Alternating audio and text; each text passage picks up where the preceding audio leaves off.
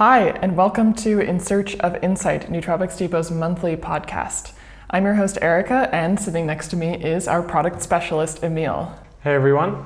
This month, Emil and I are going to be telling you about a really exciting new product that we have, tiger milk mushroom extract.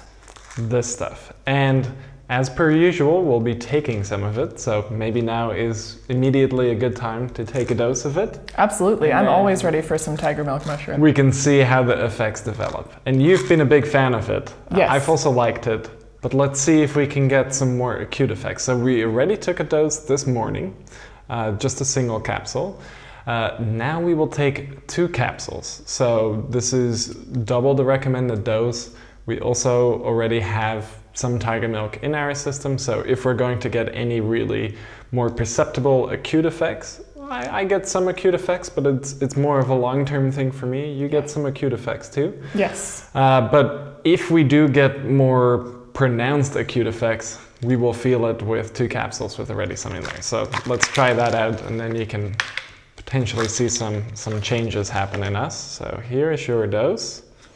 And the better perceptible benefits we can feel, the more we can tell you about it just in the moment while this podcast is actually happening. Yeah. All right, so cheers. Cheers, capsule cheers.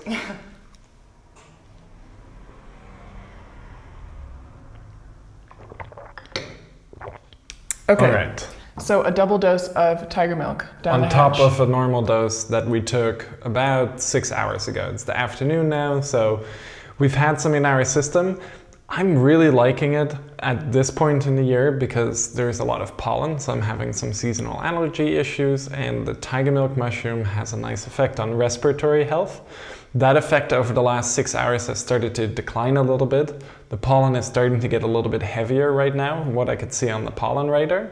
So it will be nice to see if I get maybe a little bit more of my airways opening up kind of effect, which would be very appreciated at this point. Maybe you can hear it in my voice a little bit too, and maybe that will change a little bit as well. A little bit less hoarseness, a little bit more clarity in my voice. So let's see if that happens. Yeah, I'm really curious to know if you notice changes while the podcast is happening.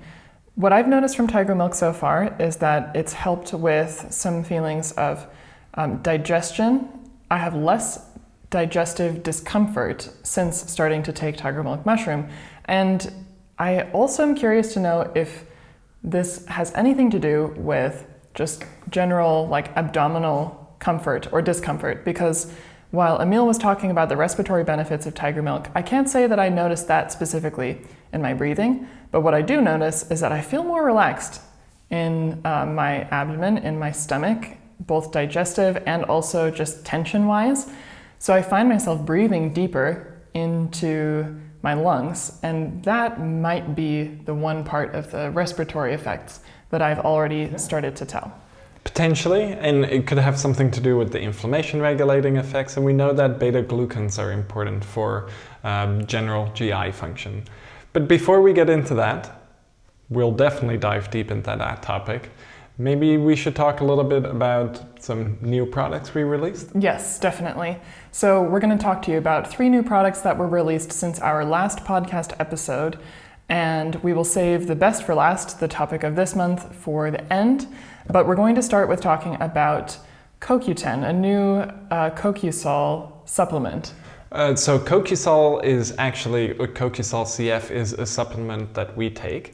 Yes. It is a form of coenzyme Q10, and it's a proprietary formulation. So this is not a CoQ-Sol, it is a CoQ10 product. Okay. And this one is ubiquinone. So coenzyme Q10, we'll just call it CoQ10 for brevity.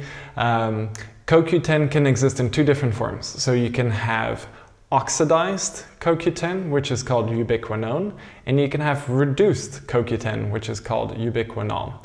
So in our already existing CoQ10 products, we have CoQ-Sol CF, which Erica just mentioned, and in CoQ-Sol CF, we have the ubiquinone form.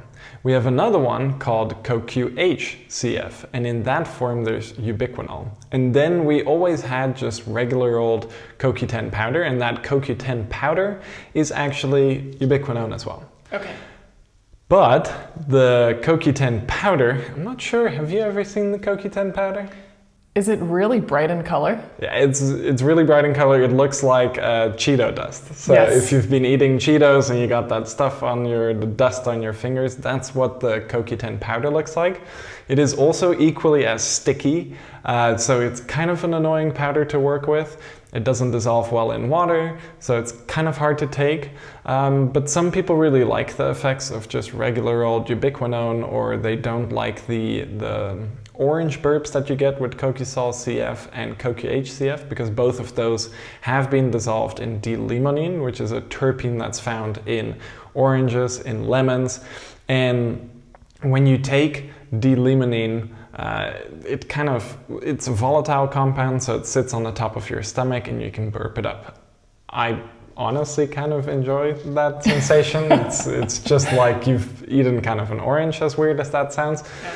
Other people don't totally enjoy that sensation all too much. Yeah. So I don't enjoy it, but one thing I like about it is that when I feel and taste the orange burps coming up, I know that the CoQ10 is starting to do its work. So yeah. It's not my favorite, but it does tell me that something is changing and happening in my body.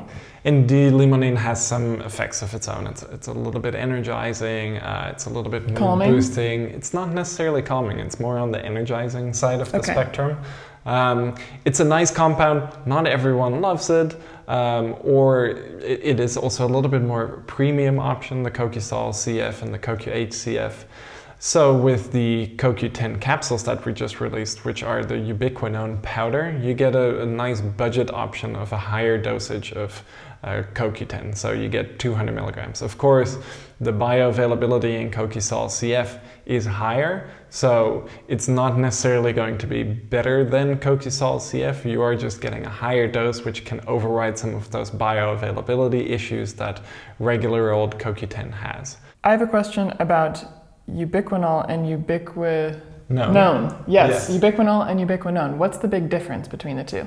So the big difference, one is oxidized, one is reduced, but that doesn't really mean a lot in the context of effects. Oh, okay. If we are, it does, but it doesn't tell you or our viewers anything about the actual effects. Okay. If you dive into what it's actually doing, so the oxidized form is entering the electron transport chain more readily, and there it helps carry electrons through the electron transport chain. So ubiquinone is really important for generating ATP, cellular energy. So if you take a ubiquinone supplement, the capsules we just came out with, or CoQ-Sol CF, a lot of people will notice a kind of energizing effect, but not necessarily like a stimulant, more like you just feel a little bit more recharged, and that's that enhanced ATP synthesis at work. Ubiquinol, on the other hand, is much better at regulating oxidation. So it is reduced and it can actually become oxidized itself. And through the process of becoming oxidized, it will neutralize oxidative stress compounds like superoxide or hydrogen peroxide, those kind of things. It can interact with those molecules within our body and neutralize them by allowing itself to get oxidized, which then turns it back into ubiquinone. Okay. In my experience, when I have taken CoQ-HCF, I don't notice the energizing effects as readily. I do notice them after taking it for a while, but there's not really an acute energizing effect. That acute energizing effect is there with ubiquinone because it can enter the electron transport chain more readily. The one thing to keep in mind is that ubiquinone and ubiquinol, they make a redox pair, so they will switch between each other. So if you're taking ubiquinol, you will end up with ubiquinone at some point, and if you're taking ubiquinone, you will end up with ubiquinol at some point. But it's not the most exciting new product release we've done. It's something we already have. We had it in powder, so this product is just that powder in a more convenient capsule. I think that is a great option for people looking for a more pure ubiquinone supplement in a slightly higher dosage. So that's that new product release. Awesome, good to know. And we are taking CoQ10, which is ubiquinol, right? No, so CoQ10 can exist either as ubiquinone or it can exist as ubiquinol. but it's the same thing. Okay. So coenzyme Q10 is a catch-all for both ubiquinone and ubiquinol. Ubiquinone being the reduced or the oxidized form, sorry. Ubiquinol being the reduced form of CoQ10. Okay. But they are both CoQ10. Okay. And it's correct, we are taking CoQ-Sol CF, which is ubiquinone, and ubiquinone that has been dissolved in D-limonene. Okay. And because of that, it is crystal free, and this maybe gets a little bit on the more complex side of things, but the crystal form of certain compounds can have an effect on how it absorbs. So if something is dissolved in a liquid carrier, like D-limonene, then the crystal is no longer there. So you're no longer up against that crystal morphology, how the crystal is shaped and how it will then absorb. Okay. That is something you don't get with the CoQ10 capsules, just the powder. Okay. And because of that, the bioavailability is not as high as in CoQ-Sol CF, but it is still adequate, and the higher dose, double the dose. So CoQ-Sol CF contains 100 milligrams of CoQ10. The CoQ10 capsules contain 200 milligrams of CoQ10 as a ubiquinone. We have actually switched back and forth. I personally really think that D-limonene adds another effect profile on top of the CoQ10, the ubiquinone. So I like taking CoQ-Sol CF a little bit more than I like taking just regular CoQ10 powder. What I do have to say is that effects-wise, they are quite similar. So a lot of the benefits that I get from CoQ-Sol CF, I get from just the powder CoQ10 ubiquinone. It's still a little bit energizing. It has a good effect on physical performance. It has a good effect on my brain. I get some migraines. I don't necessarily get migraines when I'm taking a CoQ10 supplement. So just for enhancing overall cellular energy, ATP, brain function, you need ubiquinone and you need ubiquinol in quite high amounts. So having them around in a supplement, taking them exogenously is really nice, and this is a good option for that. Okay, thank you for clarifying that. Of course. I'm sure there's probably some of you who get confused with these two different forms, and this is similar to a lot of products that we carry. We do carry multiple forms of a similar compound in a lot of different cases, but talking it through and knowing what the difference is can be really helpful to finding the one that's right for you. Absolutely. Okay, awesome. So let's move on to our next new product, which is an exciting and I think interesting mineral to talk about, which is microzinc. Yeah, and the mineral being zinc. Yes. Microzinc kind of being our name for a specific formulation of zinc, and it's called sucrosomial zinc. So sucrosomial zinc, which is similar to our micro-mag, it uses the same technology. They both use this sucrose ester which micro-encapsulate the mineral. So inside of that microcapsule, you just have regular old zinc oxide, or in the case of micro-mag, regular old magnesium oxide. Forms that have, maybe somewhat wrongly by the way, been associated with low bioavailability. But when you put them inside of a microcapsule of a sucrose ester, the sucrose ester is more readily detected by our cells, and the sucrose ester can pass through cellular membranes more readily and deposit the magnesium oxide or zinc oxide where it needs to be.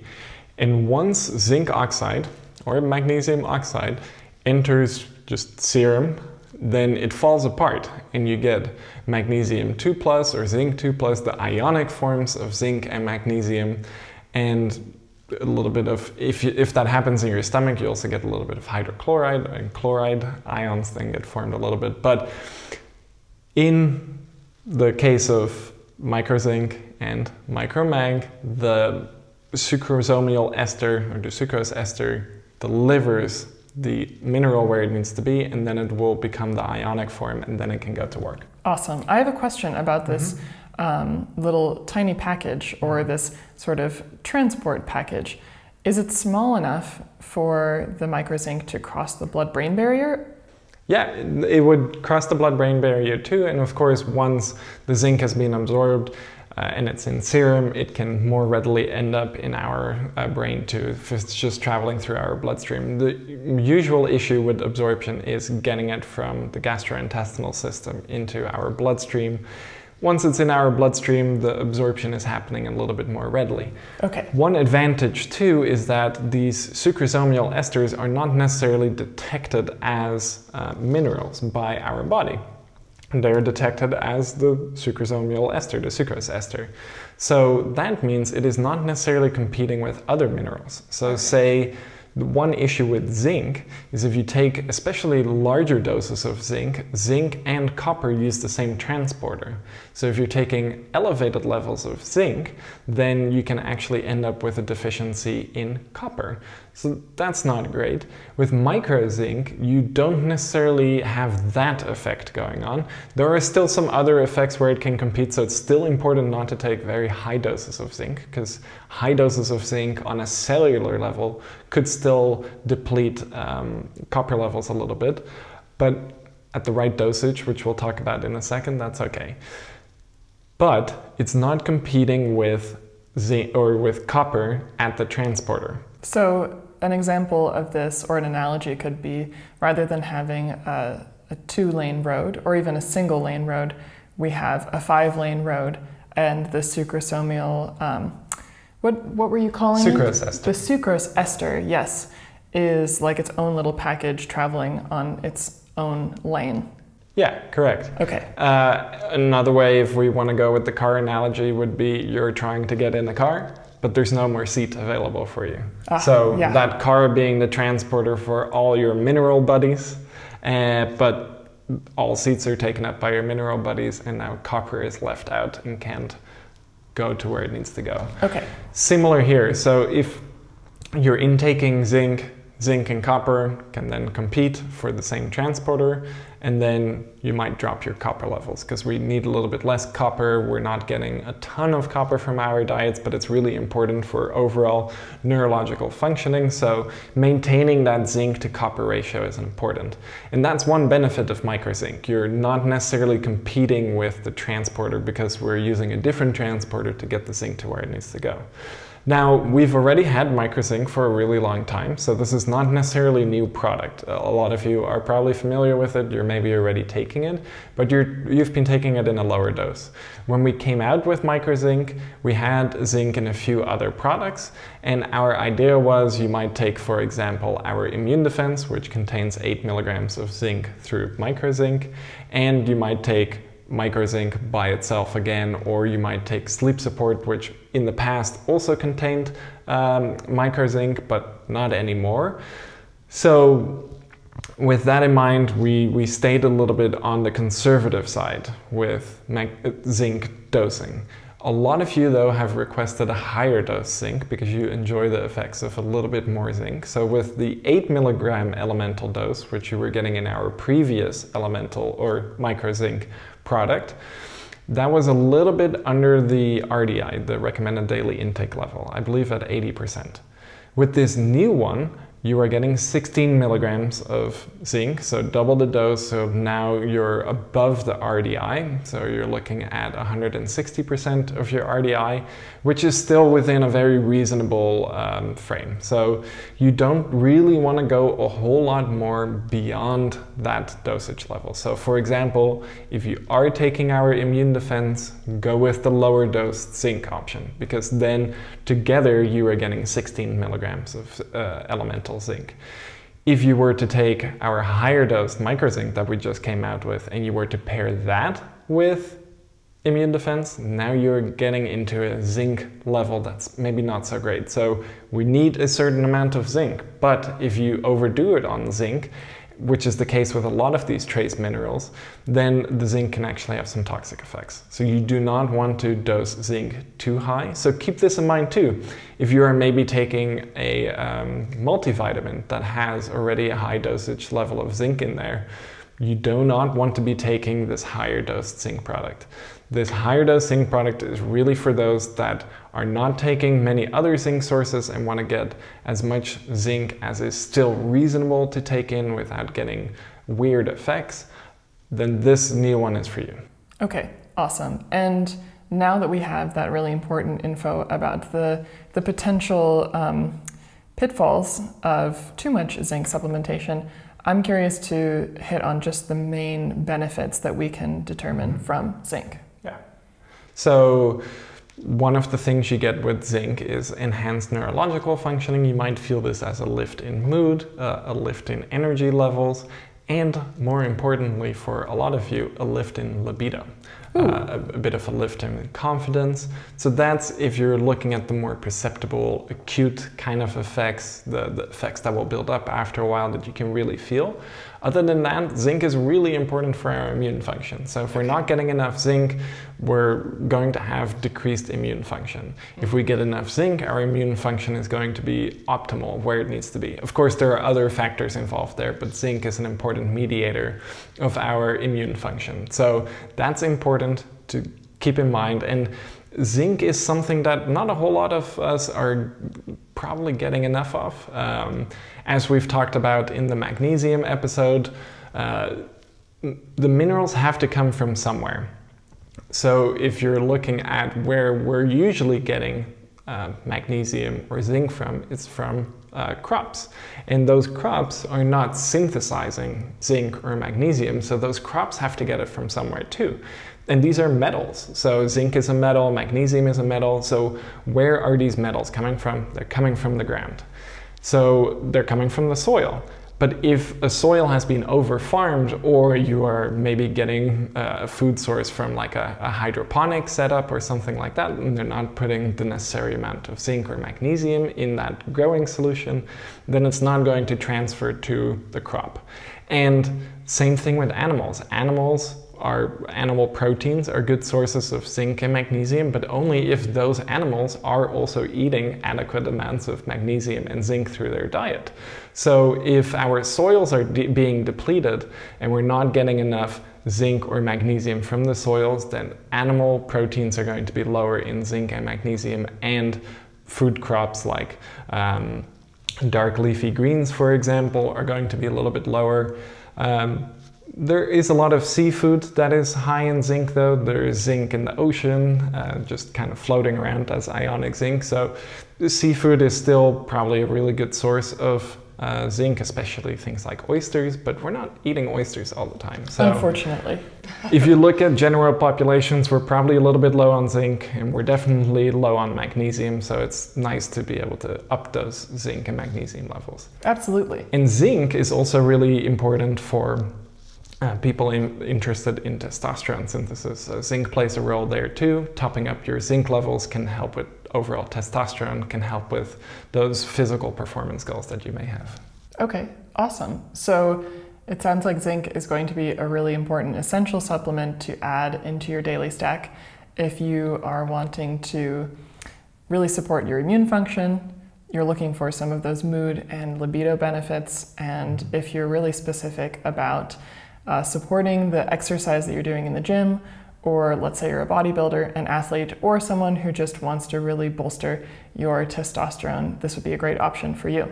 Absolutely. Okay, now that we've been talking a little bit about immune function, I'm also curious to get started talking about our main topic for today, which is tiger milk mushroom. Yes. And tiger milk mushroom is one that you might not be as familiar with as some of the other popular mushrooms on the market, specifically lion's mane mushroom. But today we're going to talk to you about why tiger milk might be a great addition or even alternative to your lion's mane supplementation. And we're going to tell you a little bit about where tiger milk is found, some exciting developments, and how it's now being cultivated. Of course, we'll explain why we came to this extract and the process there. But it's let's not get an extract started. actually, but we'll talk about that in a second. Ooh, awesome. Yeah. So actually, why don't we just start with that? Start with talking about the fact that it's not an extract. Yeah. So this tiger milk mushroom, we don't necessarily know what exactly in tiger milk mushroom is causing some of the beneficial effects. And actually, I'll ruin the surprise just a little bit, but in a second we're actually going to call up Jay, our lab director, and we can talk a little bit more about the testing we are doing for tiger milk mushroom and also lion's mane that Erica mentioned earlier. So we'll go into it a little bit more in depth there. But for the time being, we don't know exactly what is in tiger milk mushroom that is producing some of these beneficial effects. And because of that, if we go for an extract, then we are potentially leaving out compounds that we want, since we're not totally sure what we're looking for. So for example, with reishi, Ganoderma lucidum, it's a lot easier. We know that we want the ganoderic acids, we have reference standards for these ganoderic acids, and we can develop extraction methodologies that then take out that ganoderic acid and concentrate it, and still produce a full spectrum effect, but focused on those ganoderic acids. With tiger milk, we don't necessarily know what's in there. So instead of going for an extract, what we've done is we have just gone for pure, high quality sclerotium. We'll touch in a second on what sclerotium is. That deserves definitely a little bit more attention, but that is the part of the mushroom that we want. We went with a really high quality one from a really talented cultivator. So that means that the sclerotium itself, the mushroom material itself, is really potent, and we don't necessarily have to extract it to get out the goodies. Okay. We are then standardizing it for beta-glucans, which is 50% beta-glucans. That's a lot. You don't necessarily see that in some of our other mushrooms. For example, I know cordyceps mushrooms, I looked at that one recently. Our 1-to-1 cordyceps product is 25% beta-glucans. So this is twice as high. Of course, that doesn't mean our cordyceps 1-to-1 is a low quality product. It just means that tiger milk mushroom is producing more beta-glucans. And part of that has to do with the part of the mushroom that we're using. Yes, I wanted to get to this right away because I think this will help just introduce why tiger milk is such a rare and interesting mushroom. So the part of the mushroom that's being used for this supplement is the sclerotium or sclerotium. Mm-hmm. And that is an underground tuber-like formation of highly condensed mycelium. So tiger milk mushroom does actually create a fruiting body as well. And maybe we can show a picture of it somewhere here. Yes. So you have the sclerotium, and out of the sclerotium, when the conditions are ideal, you'll get a fruiting body. Sclerotium, there aren't a whole lot of mushrooms that produce sclerotium, but it's a really interesting strategy that certain mushrooms use to kind of survive extreme weather conditions. So mushrooms are quite finicky. We will talk about this later a little bit with Jay too in the Mushroom Kingdom project, where we are cultivating a lion's mane. Mushrooms really like a very strict kind of range of temperature and humidity. If the temperature and humidity is not right, they won't grow. So if you just go out into a forest right now in the Netherlands, you won't really find any mushrooms. It's been really dry, it's been really hot, uncharacteristically so. And after a very wet and cool spring as well. Exactly. So normally you might find a few mushrooms here and there, but we've been going out and we haven't really been finding any mushrooms. It's not humid enough, there's not enough moisture. Also, temperatures are a little bit too high, and normally you don't have a ton of mushrooms in the summer, but what you do have is mycelium networks everywhere still. So there is still mycelium, and then when the conditions are right, for example in the fall, then the forests here, they will really explode with mushrooms. And a similar thing here with tiger milk mushroom. It's growing in Malaysia, in Southeast Asia usually, kind of hot temperatures, and I'm actually not totally sure when it normally sprouts. I'm not totally sure if anyone really knows. It's a bit of a mysterious mushroom in that sense. But the one thing is, with this tight knit kind of clump of mycelium, it can store a lot of energy there. It can store a lot of nutrients. It can store a lot of beta-glucans. Yes. So if you look at other sclerotium products, so for example our poria mushroom, that's a sclerotium. And that also has 50% beta-glucans. Okay. So really all of that energy that it needs to create a fruiting body, it's concentrating there. This reminds me of something just as a concept that perhaps the sclerotium is similar to a placenta that's providing some kind of protection, energy, and sort of storing everything that the eventual fruiting body is going to need in order to break through the ground and grow into like its full form. Yeah, you can maybe see it in that sense. That's an interesting comparison to make. Yeah, it's just like a big energy reserve that it can then use to create the fruiting body. Or an egg yolk, for that matter. Or an egg yolk or something like that. A high density, nutrient-rich source that can then result in a fruiting body. Yeah. That does mean that before the sclerotium produces a fruiting body, that's actually when it's going to have the most amount of bioactives in there. Because that's when all the nutrients will still be contained in this part of the mushroom, or before the mushroom becomes a visible fruiting body. Exactly. And it's still going to be protected underground. Correct. That does make the whole story of tiger milk mushroom very difficult, because for one, they don't grow in large numbers in one location in the wild. So if you find a sclerotium, even if you were able to find it without the fruiting body sticking out and indicating where a sclerotium is, the next mushroom, the tiger milk mushroom, might be 3-4 kilometers away. And this is actually where the name tiger milk comes from in folklore. The story is that a tiger was nursing her cubs and spilled her milk in the ground, and then under that spot where the milk was spilled, this sclerotium was formed, and then the tiger milk mushroom pops through the ground. But tigers are wise, and they know how to hunt and they know how to hide, and they don't hang out in large groups. So that also says something about the nature of tiger's milk mushroom, because it's not going to be found in large amounts in any one particular spot, but quite spread apart from each other. Very spread apart. In remote areas, and difficult to find. And specifically difficult to find a sclerotium that hasn't fruited yet. Of course, because you can't see it. Exactly. So when you're finding tiger milk mushroom in the wild, it usually is being found because you can see the fruiting body, and then if you're on time, there is still a bit of sclerotium left. But ideally, you would want to find the sclerotium before it has fruited. But it's pretty much impossible to find unfruited sclerotium in the wild, because there really wouldn't be any above ground indicator of where it is. It's kind of similar to truffles. So truffles are really expensive because they're hard to find, because they grow under the ground, and you can't necessarily, there's nothing above ground that will tell you, hey, that's where a truffle is. Of course, there are animals that can smell truffles.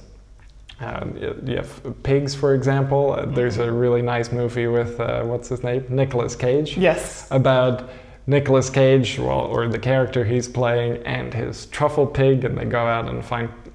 It's a sad story. But check it out. It's really worth It's a good movie. But anyways, there are certain animals that can sniff it out. As far as I know, there aren't any animals that can sniff out a sclerotium. Maybe a tiger can, but I'm not sure you can work with a tiger to find sclerotium. I'm not sure about that either, but this does lead us into talking about the problem that creates then. So if we can't find the sclerotium underground because there's no above ground indicators, then we can't reliably gather sclerotium to create any kind of a regular product, or even just take it in its pure form for its benefits. Perhaps that's a reason why you haven't seen very many tiger milk mushroom supplements until more recently, and this is because of the developments that have happened with cultivating tiger milk mushroom. And that is to say, we haven't seen tiger milk mushroom supplements in the Western world, but that is not to say there haven't been tiger milk mushroom supplements in other parts of the world, specifically Asia,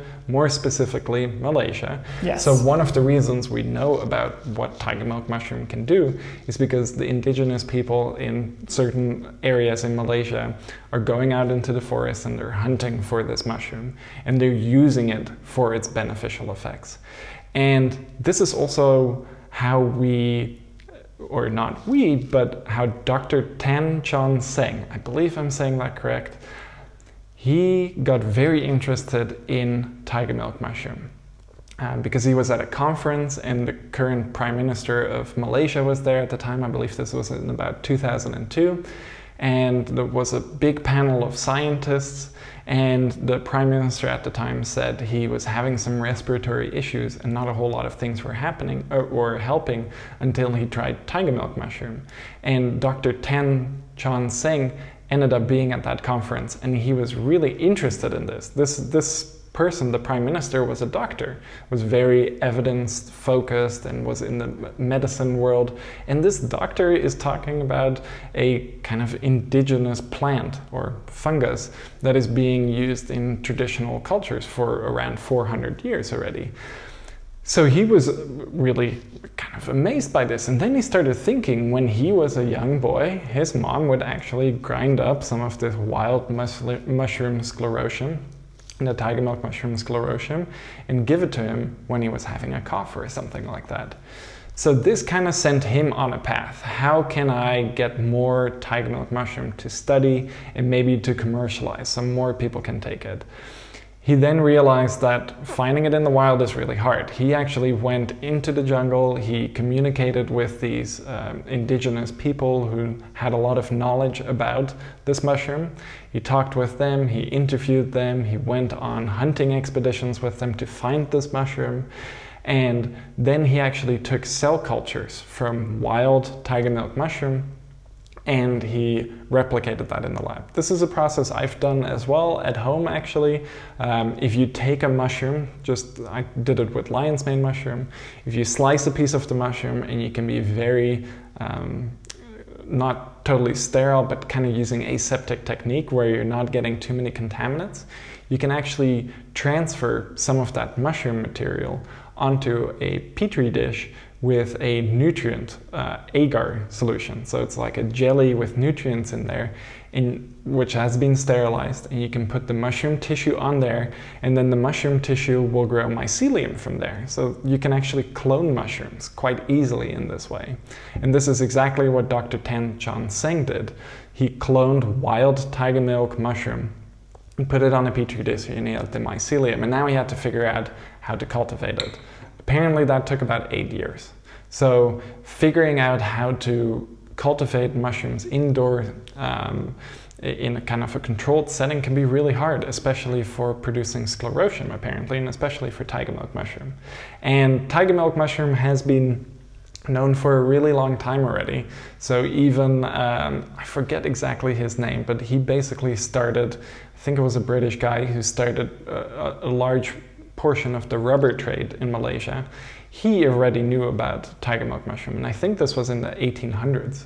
And he knew about tiger milk mushroom, and he also wanted to cultivate it. Of course, at that point, it was really hard to make sterilizers, and we just didn't know enough about how mushrooms were growing in the wild and how to cultivate them. So he was unsuccessful. Dr. Tan Chan Seng, and this is happening in the 2000s, so fairly recently, in the last 23 years, and it took 8 years. So really, the last 10 years or so have kind of been the period where we figured out how to cultivate the sclerotium. So how it's being done and how Dr. Tan Chan Seng discovered to do it is very similar to cultivating normal mushrooms, like lion's mane, but with a few different twists. So with normal lion's mane, we're starting with the mycelium cultured on a dish, or with mycelium in the liquid. You call that liquid culture mycelium. And then you're inoculating grains with that mycelium. Then the mycelium will grow on those grains. You call that grain spawn. And then you take that grain spawn and you put it in a substrate. And then that grain spawn will multiply in that substrate. And then from there, you slice the bag, and we'll talk about this a little bit later with Jay too. You slice the bag, and then the mushroom will grow out. With tiger milk mushroom, you want the sclerotium, so you need to replicate an underground scenario, which is a lot more difficult. But they figured it out. So very similar process. You start with the mycelium, you inoculate some grain spawn, you mix that grain spawn with some substrate, and then you let the substrate fully colonize. And this takes a lot longer with tiger milk mushroom. With lion's mane, going from that initial mycelium to having a block of substrate ready to be cut into, if you're lucky, you can maybe do it in a month and a half, 2 months or so. With tiger milk mushroom, that whole process can take up until a year until you really have anything. So same thing, you start with that mycelium, grain spawn, substrate, you let the substrate colonize for a really long time. Once it is fully colonized, you put it under soil. So you just cover it with soil. And then in that soil, the sclerotium will form, and that will take a really long time. So having to grow a mushroom for a year is kind of crazy. Now I think we've been able to kind of dial that back. There's also some individuals in the US that are now looking at cultivating, for example, Poria sclerotium. They've been able to speed it up a little bit too. Really good tip if you're into mushroom cultures and things like that, check out Terrestrial Fungi on Instagram. He has a website too, you can buy cultures from him, but he's doing an experiment on Poria sclerotium now, and he's been able to grow some big ones in like 3 or 4 months. So he's worth checking out, gives you a little bit more insight into what goes into sclerotium growing. Tiger milk, it seems it's a little bit more difficult even than Poria. It just takes a really long time. You have to bury it under soil. It's a complex process. But Dr. Tan Chan Seng eventually pulled it off. And now the most important thing here actually is that you can now take that tiger milk mushroom, the sclerotium, the much more potent sclerotium than you're finding in the wild, because you can harvest it before a fruiting body comes out. It's really high in beta glucans, 50% like in ours, and I'm sure Dr. Tan Chan Seng's sclerotium is very similar too. Now you can enter that into clinical trials. Okay. So because of the work Dr. Tan Chan Seng put in, and they call him kind of the father of tiger milk mushroom, now we can actually do human clinical trials on it. We can look into the biochemistry of it, and we're finding little things here and there. Of course, all we know right now is that beta-glucans, there's some high molecular weight proteins in here. There's probably some triterpenoids in here, similar as the triterpenoids in lion's mane, like the hericenones and the erinacines.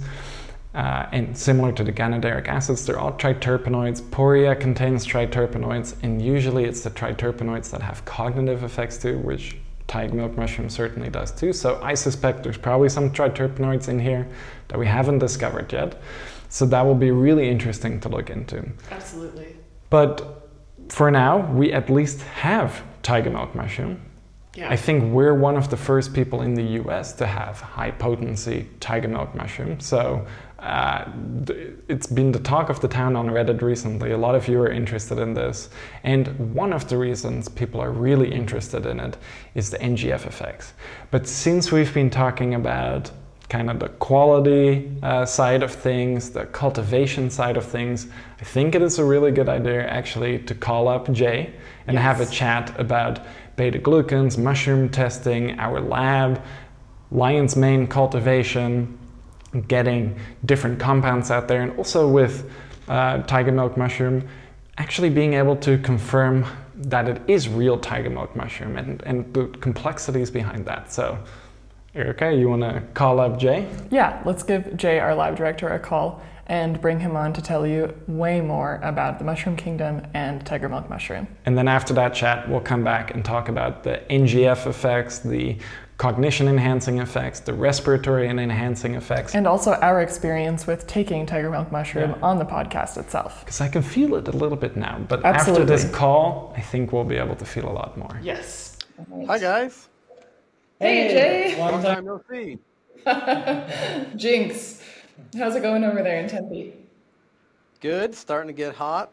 Haven't hit 110 yet, but we'll get there. Yeah, we were looking at the weather reports. It looks a little bit unpleasant at the moment. I'm glad we're here, even though it's a little bit warm here too, and we have no air conditioning. So we're probably a little bit off, actually. Yeah, Only not interested in that. Yeah. So for those of you who have never met Jay before, which probably at this point is all of you, this is Jay, our lab director. Jay is the lab director for Omniant Labs and the quality director for Nootropics Depot, and he's here to tell us a little bit about tiger milk mushroom as well as some other really exciting mushroom projects going on at Nootropics Depot. So Jay, introduce yourself. Tell us a little bit about what you do in these two different roles, and we'll get started talking about the exciting part, which is mushrooms? Sure. So I have two roles here at Nootropics Depot. I run Omniant Labs.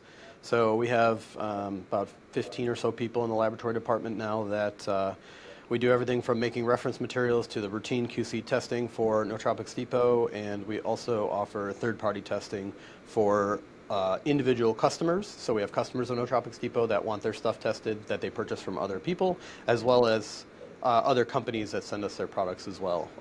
We also support research projects like people that are doing studies on nickel and things like that. So we do lots of testing besides just routine QC testing at Omniant Labs. We do a lot of analytical method development. We do a lot of research and development. And then we have a whole research side associated with the creation of reference materials, which we'll talk about later in this video. So as the laboratory director, I manage all of that stuff. On the quality director side, I manage the quality assurance, quality control team at Nootropics Depot.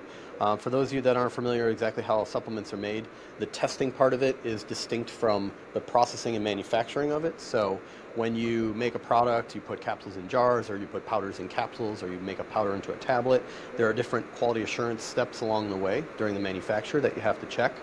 They have procedures, they have processes, they have statistical controls and engineering, environmental controls. All of those parameters, specifications, documentation, the management, what the controls are, the HACCP plan, all those things are in the quality control, quality assurance department, and I manage that as well. So It sounds like busy you're in my pretty office, busy. generally pretty messy. Yeah. Yeah. Also, I get to make cool podcasts. For those who don't completely grasp the scale of our laboratory department either, how many people do we have now, Jay?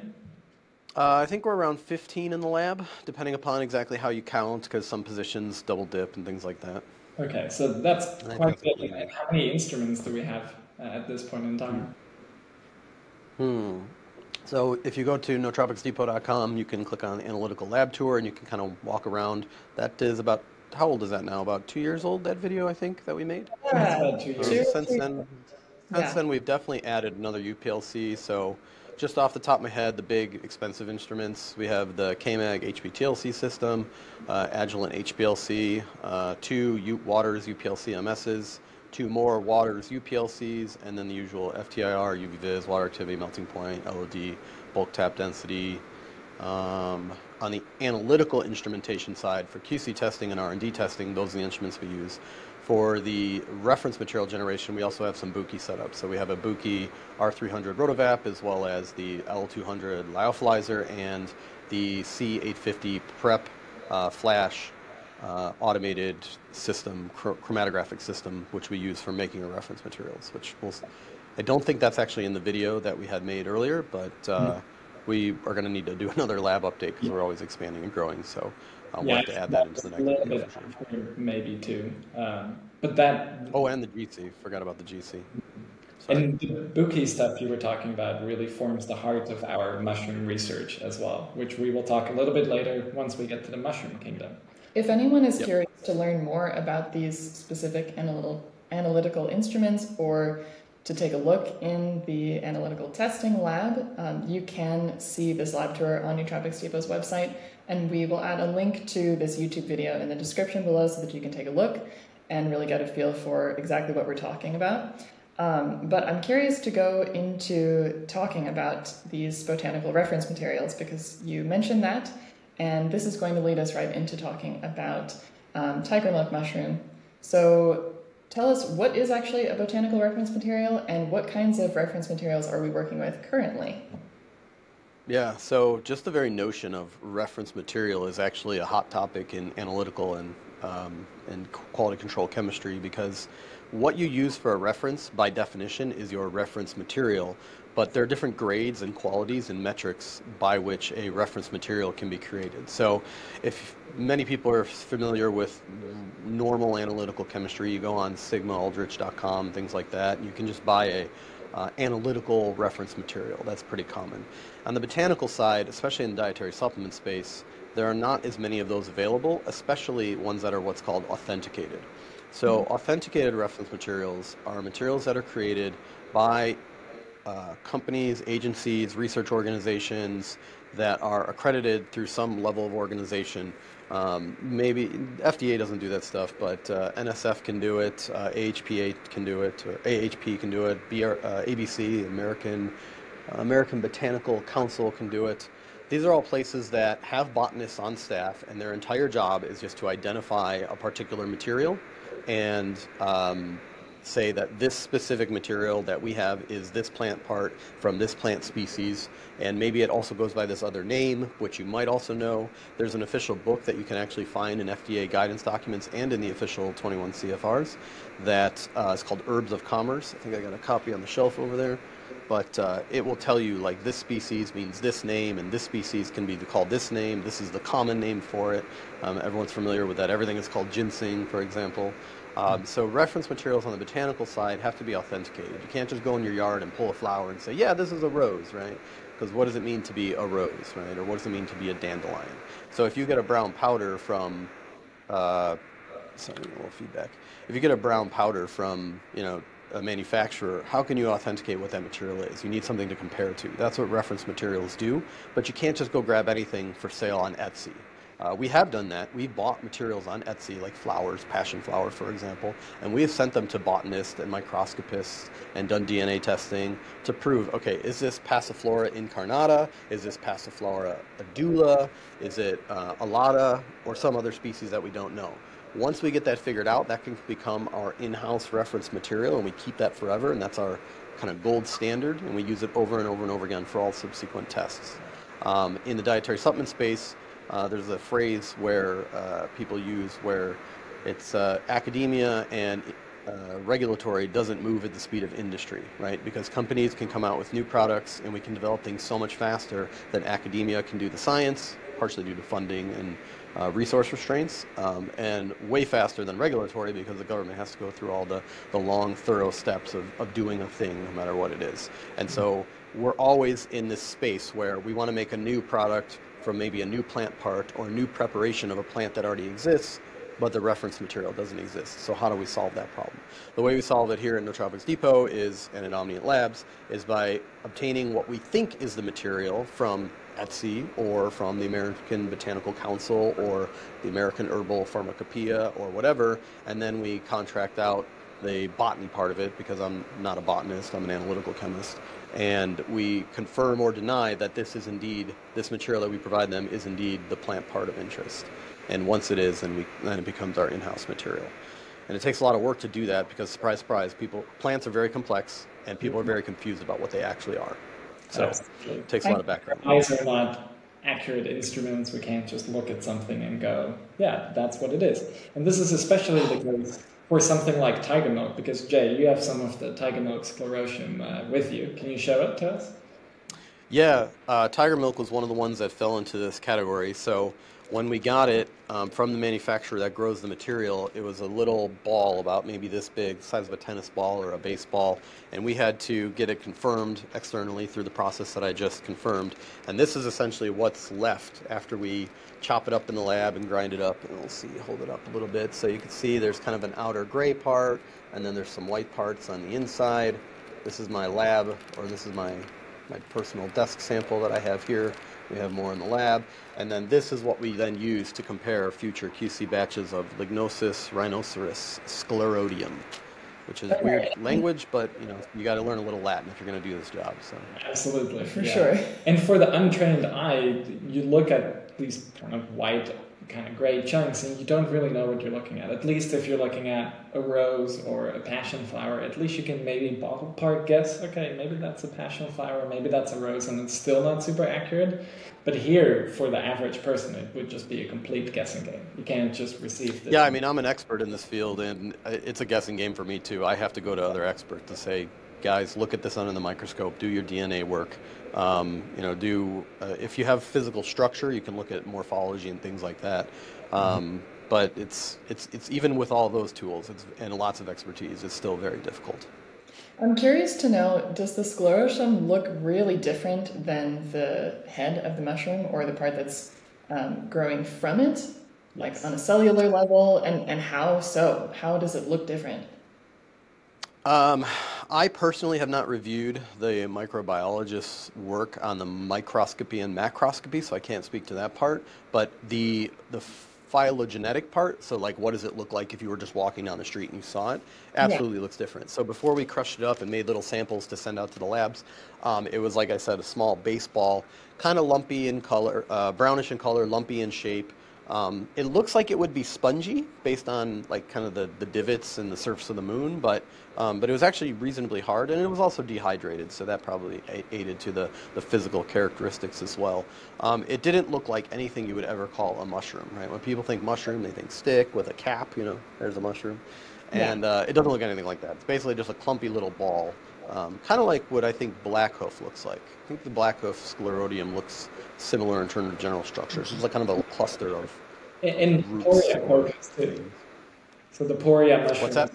The Poria mushroom, it's also a sclerotium. Poria, yeah. It also looks similar. Yeah.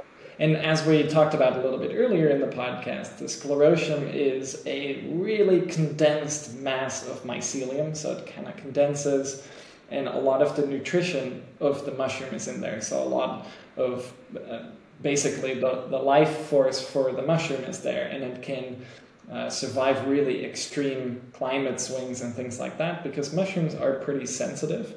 But if it's underground, it's kind of shielded from the environment. It can survive a little bit more of an extreme temperature swings. And then when the conditions are right, all of that energy that is stored in the sclerotium can shoot out, and a fruiting body can form from that. And tiger milk mushroom does form a fruiting body, and when it forms the fruiting body, actually a lot of the active components that are in the sclerotium go away.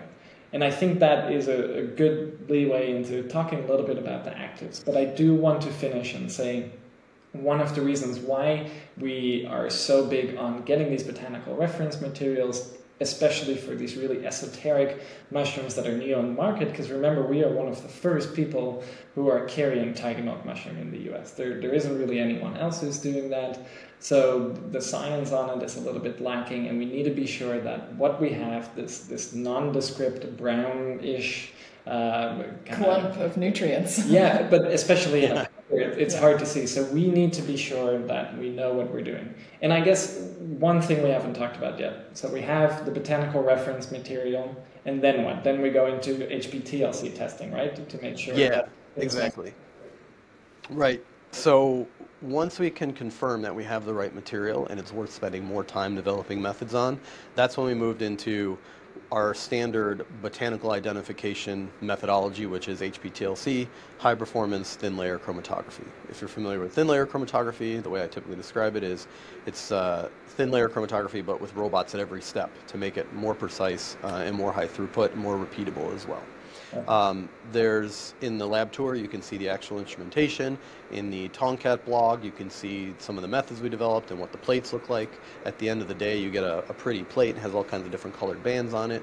And what you're doing is you're using the different compounds that are present in the material to be marker compounds to identify that material and that material only. So what we then have to do is we have to build an analytical method development using that technology that could confirm that the material that we have, that we've identified properly as tiger milk, matches what we get in as a QC raw material. And then we have to not only say, yes, it matches these two materials, so maybe we get, two things that look like that, okay, it's good, but we also need to show that it doesn't look like other things that could be similar to it. So Poria sclerotium should look different in this method from Lignosus rhinocerus.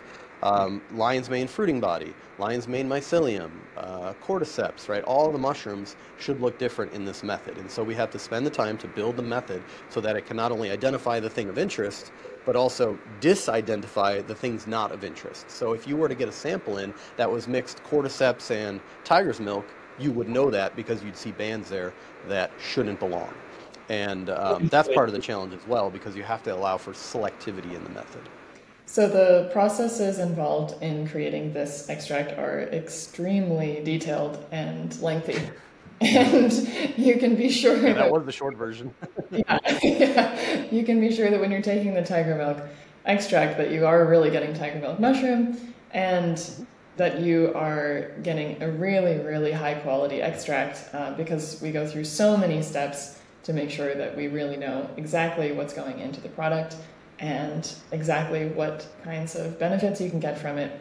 And the fact that this is a new extract and a bit of a rare mushroom on the market makes that whole process even more exciting, because it's one of the first. And we really like the effects of it also. Yes. Yeah. And the effects are coming probably not entirely from the beta-glucans. So all mushrooms have beta-glucans. I think, Jay, they're somewhat similar. How different are the different beta-glucans from all the different mushrooms? So I don't have a fully comprehensive review of which beta-glucans are coming from which mushrooms or which mushroom parts or which fruiting body or fungal sources, but one of the things that we tend to do in the industry or as consumers is just blend the concept of beta-glucans all together, right?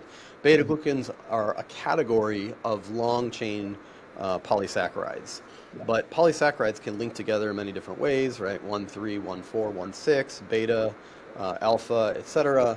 And they all interact with the different cells in your body and your blood in different ways. And also they can be different lengths in addition to different shapes as well. And so while the testing that we do is for beta-glucans and also for alpha-glucans to make sure that's not contaminated with cheap grains and things like that, we at present, there is no science to distinguish which beta-glucans are present in one particular species or another. And so that probably adds to the confusion as to which beta-glucans are doing what in the body. And there's papers out there, and we've talked about them, where, you know, interleukin 4, interleukin 6 are more affected by beta-glucans from this species and not from this other species, things like that. But that would probably be one of the realms that we're going to continue to look at. But unfortunately, in order to do some of that work, you need to actually isolate enzymes that can specifically interact with some beta-glucans and not others, and right now those don't exist, and that's a very niche, specific, high science, high IP position that's very difficult to do. There's companies that do it, but they haven't done it for the beta-glucans and the mushrooms that we're interested in to date. So for example, what we currently do with the beta-glucan testing is using the Megazyme kit for determining of total glucans and determining of alpha-glucans. And we use those as the quality markers to make sure it's not contaminated, grown on grain, and adulterated with grains and things like that. So the alpha-glucan spec has to be extremely low. And then we have a beta-glucan spec, which is more the quality marker. So I forget exactly what the specification is for tiger milk, but essentially we have a minimum threshold that it needs to be met in order for the material to be accepted. And if we get a batch in that does not pass for that, then we just reject it and send it back to the manufacturer and end up getting another one. Yeah. And it is 50% beta-glucans, which is 50. Okay, yeah. You got the label in front of you. That's more handy. Yeah. Yeah, which is really high. Yeah, that's one of the higher ones too. Yeah. Poria mushroom There's a couple, I think. which is also a sclerotia. Go ahead, sorry. The Poria mushroom is similar too. I think it's also around 50%. So it seems like this. Yeah, 50, 55 maybe. Beta-glucans. Yeah. So in addition to the beta-glucans, we do loss on drying to keep track of, you know, how the material is physically performing, because if we're going to put it in capsules or tablets, the physical properties of the material matter as well. So particle size, bulk and tap density, things like that. It might be surprising for people to hear, but if you have a material that is exactly the same, but over time it slowly absorbs water, and people who have taken the cordyceps 10-to-1 know about this process. The material gets more hard, the particle size changes, it doesn't flow as much, you put it in your machine to make it do capsules, so now you have a QA/QC issue, right? It doesn't make capsules, or the capsules break down, or they don't perform the way they're supposed to. So it's not just important to focus on the chemistry of the material and the identity, which of course is important, we do that, but we also need to keep track of the physical properties of the material, the bulk density, the tap density, the loss on drying, which is a measure of essentially the water, the surface water chemistry. And then typical things like water activity for microbial contamination, or the heavy metals via ICP-MS gets done on every batch as well. And that's a nice easy test because everything dissolves in acid if you add enough acid. So yeah. Analytical work on that side is actually very simple, which is nice. Yeah. And one thing I was trying to get at earlier with the beta-glucan thing, all mushrooms contain beta-glucans. Some of the beta-glucans are a little bit different, but there's a lot of similarity there. It's just what makes up the mushroom too. Like the whole mushroom is made up of beta-glucans. But there's probably other things that are in tiger milk mushroom, other things that are in Poria mushroom, but the science just isn't completely there yet. We don't know exactly what's there. So We know, for example, that in poria there are triterpenoids, and it's probably those triterpenoids who add those more unique effects. It's probably similar in tiger milk mushroom. There are probably triterpenoids in there. The issue with tiger milk mushroom, as we talked about a little bit earlier too, is in nature, the fruiting bodies and the sclerotium, they grow kilometers apart from each other. So it's really hard to get a large amount of it to do any sort of meaningful research on there. So we had to be able to cultivate it first. And we only really figured out how to cultivate it, I think, like a decade ago or something like that. And scaling up is still not totally there. So the research is really behind on tiger milk mushroom. I find it fascinating that we don't know as much about beta-glucans or triterpenoids. And I'm not sure if this is specific to mushrooms or other botanicals, but mushrooms seem to be a category of supplements that we offer that there's a lot of new research coming out and being done right now, all the time. And there's a lot that we don't know, which I think makes mushrooms exciting, and definitely exciting for Nootropics Depot, because there's a lot to be discovered. And that's also perhaps a good segue to talk about what we do. Yes, exactly. A project that we work on, which Jay can introduce to you, both for tiger milk mushroom, but also for some other mushroom varieties, which you are definitely already aware of. And I think right before we break into the mushroom kingdom, that's what this project is called, and it's something Jay and I started when I was still in Phoenix. Super exciting. I do just want to quickly sum up and say, so for tiger milk mushroom, we're getting it in. We're doing the botanical reference material. We're getting that certified. We're then doing HPTLC testing. Now, when we get a powder in, we know exactly what that powder is. We know that it's tiger milk mushroom. If it's not showing up on those bands on the HPTLC, we will reject it. It will get sent back. We want only real tiger milk mushroom. Then we do the megazyme testing to test for beta-glucans. And actually, Jay, can you give just a very quick, high-level overview of what that process is like, the megazyme test? Not good at speaking high level quick. But yeah, so the megazyme test is basically you have a material that contains a bunch of different polysaccharides, alpha-glucans, beta-glucans, whatever it might be. It could work on cereals, it works on grains, works on mushrooms, works on plants. There's all different kinds that you can do. It works on bread. Essentially, you're going to add, what we do is we do two tests. We do what we call total glucan, which measures all the glucans that are present, and then we do alpha glucan, which only measures one specific subset of glucans. And those then are when we subtract stuff we don't want, right?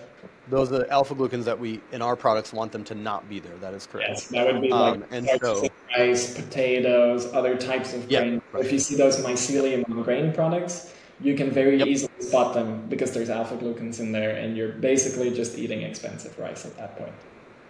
Yeah, pretty much. So that's how we know that we're not getting the contaminated product, by doing the alpha-glucan and having a low specification, 1%, 2%. I think most of them are about 5%, because we expect the mushrooms to make some alpha-glucans. They should be there. It should not be zero. If you get zero, something is going wrong with your test. So anyway, what we do is we add an enzyme to the material that will only degrade alpha-glucans.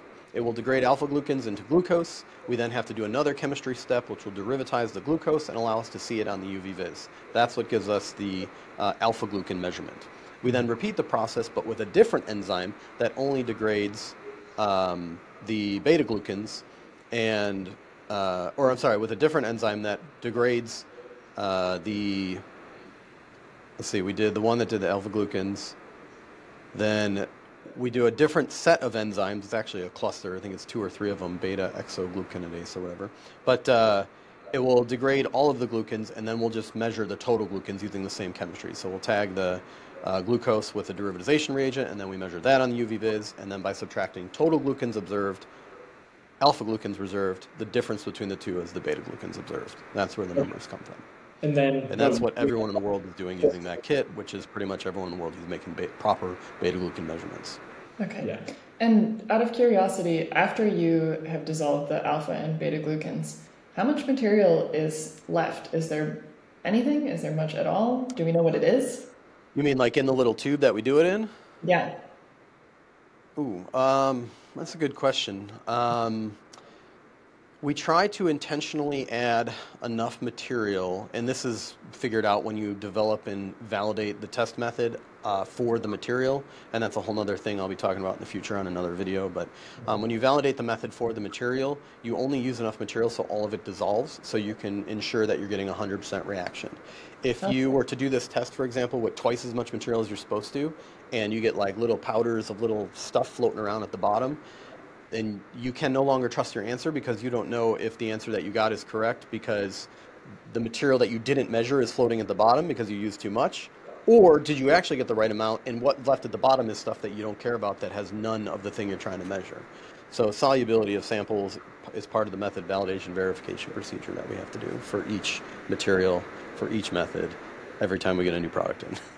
Okay. So that adds complexity. But yeah. I guess that before we get too deep into it, again, Jay will be starting his own little channel offshoot, and he will be going super deep into the science. So if that's your thing, go check that out. I know I will even personally be watching it because I can always learn more about the analytical chemistry side of things. It is super complex. It's very interesting to learn about, so definitely check that out. If you have a specific question also about the analytical testing lab or any of the processes that we've been discussing with Jay, please let us know on Reddit because we would love to learn about your questions and what you're interested in related to the lab and related to these processes. And if you're not already subscribed to our subreddit, go find us, r/Nootropics Depot. So at long last, Emil. So yeah, we do the HPTLC testing. We know what it is. Now we know the active 50% beta-glucans. We know that that is at least going to give us consistency in results. There is still more to learn about that. Maybe at some point we do more research about that. Check maybe if there is some kind of triterpenoid in there. That's something sometimes we see on an HPTLC plate too. There's a band that shows up. Maybe we see other bands that are triterpenoids in a different mushroom. Then maybe we can make some guesses there and start doing investigative work. So going on from there, then we do some heavy metal testing, make sure it's a safe product to take. It has to adhere to Prop 65, so the lowest heavy metal guideline on the planet, so you know it's always going to be a really clean product. Usually stuff actually on the industry comes in a little bit higher, and we request special custom batches to be made to adhere there, so that's part of the testing we do too. And then we do some water activity and a bunch of other routine tests to make sure it's the best quality we can get it, and for it to have really good consistent effects batch to batch. So every time you order tiger milk again, you will be guaranteed that even though it's a natural product, you're getting very similar effects. And that is really amazing with something like tiger milk mushroom, which isn't even an extract. So we're really working with a really high quality raw material from a high quality mushroom cultivator. And I think that can bring us into the next section of this, which is to actually take a look at some of the mushroom cultivation we are doing and some of the research we are doing to be able to extract certain compounds from lion's mane, to be able to make reference standards out of that. So we can actually, for the first time ever, accurately test adenosine A in lion's mane mycelium, which is a really big deal. It's never been able to be done before. There's no reference standards out there. We are the first, right, Jay? There's no commercially available reference standards, correct. There are research groups that have made them. I'm aware of, I think, one other lab that's actively working on it, but we beat them to the punch and we got ours already and already have started using it. So, and we're working on our third one now. We already have 2 done. But yeah, so speaking of lion's mane, it's a very interesting mushroom. It makes lots of really interesting compounds. I have a little bit of a personal horse in this race because a lot of the research for lion's mane points in very helpful directions for people like my mother, who are not the healthiest of people, that I'm really looking forward to making a product that can potentially help them in a clinical way, so that would be great. I don't want to say too much about that, but what we were doing here with lion's mane is multifold. First of all, we want to advance the science of lion's mane, so insofar as we need to do that, we need to answer a lot of questions. For example, where do the active compounds come from? What are the active compounds? What are the permutations of these active compounds? Do they have isomers and things like that? What research exists to support that these indeed are the active compounds versus these other things that are similar but not those things? When does the mushroom or when does the fungal source make them? Is it in the mycelium? Is it during growing mycelium? Is it after fruiting? Is it after a first flush of fruiting? Where in its life cycle does it make these compounds? Where does it make them in the most quantity that's most interesting to us if we're trying to isolate them for a standardized extract? And then, can it be commercialized? Can we do it in a financially reasonable way such that we can make an actual consistent product given all the restraints of everything we just discussed in a way that isn't going to be $400 a bottle for a consumer? So we started this project many, many years ago. I don't remember exactly when it started because it went from various stages of ideas to let's work on this to let's do that. And now we're finally at the stage where we're actively well into the project. So what we're doing is a twofold structure for developing the next gen lion's mane product. The first part is to determine what compounds are being made at what stage of the growth cycle by which species and strains of the mushroom of interest, in this case lion's mane, Hericium erinaceus. And we're going to grow them under identical conditions in our grow tent, which I'll show you in a minute. And then we are going to do all the background analytical work to see what compounds are present and how much so that we can make this next-gen product. After we've identified a strain that performs well under our growth conditions, then we're going to optimize the growth conditions. And without getting into too much detail, we've already done some of that background work through a variety of other means and mechanisms. So we already have a very big leg up on how we're going to do that.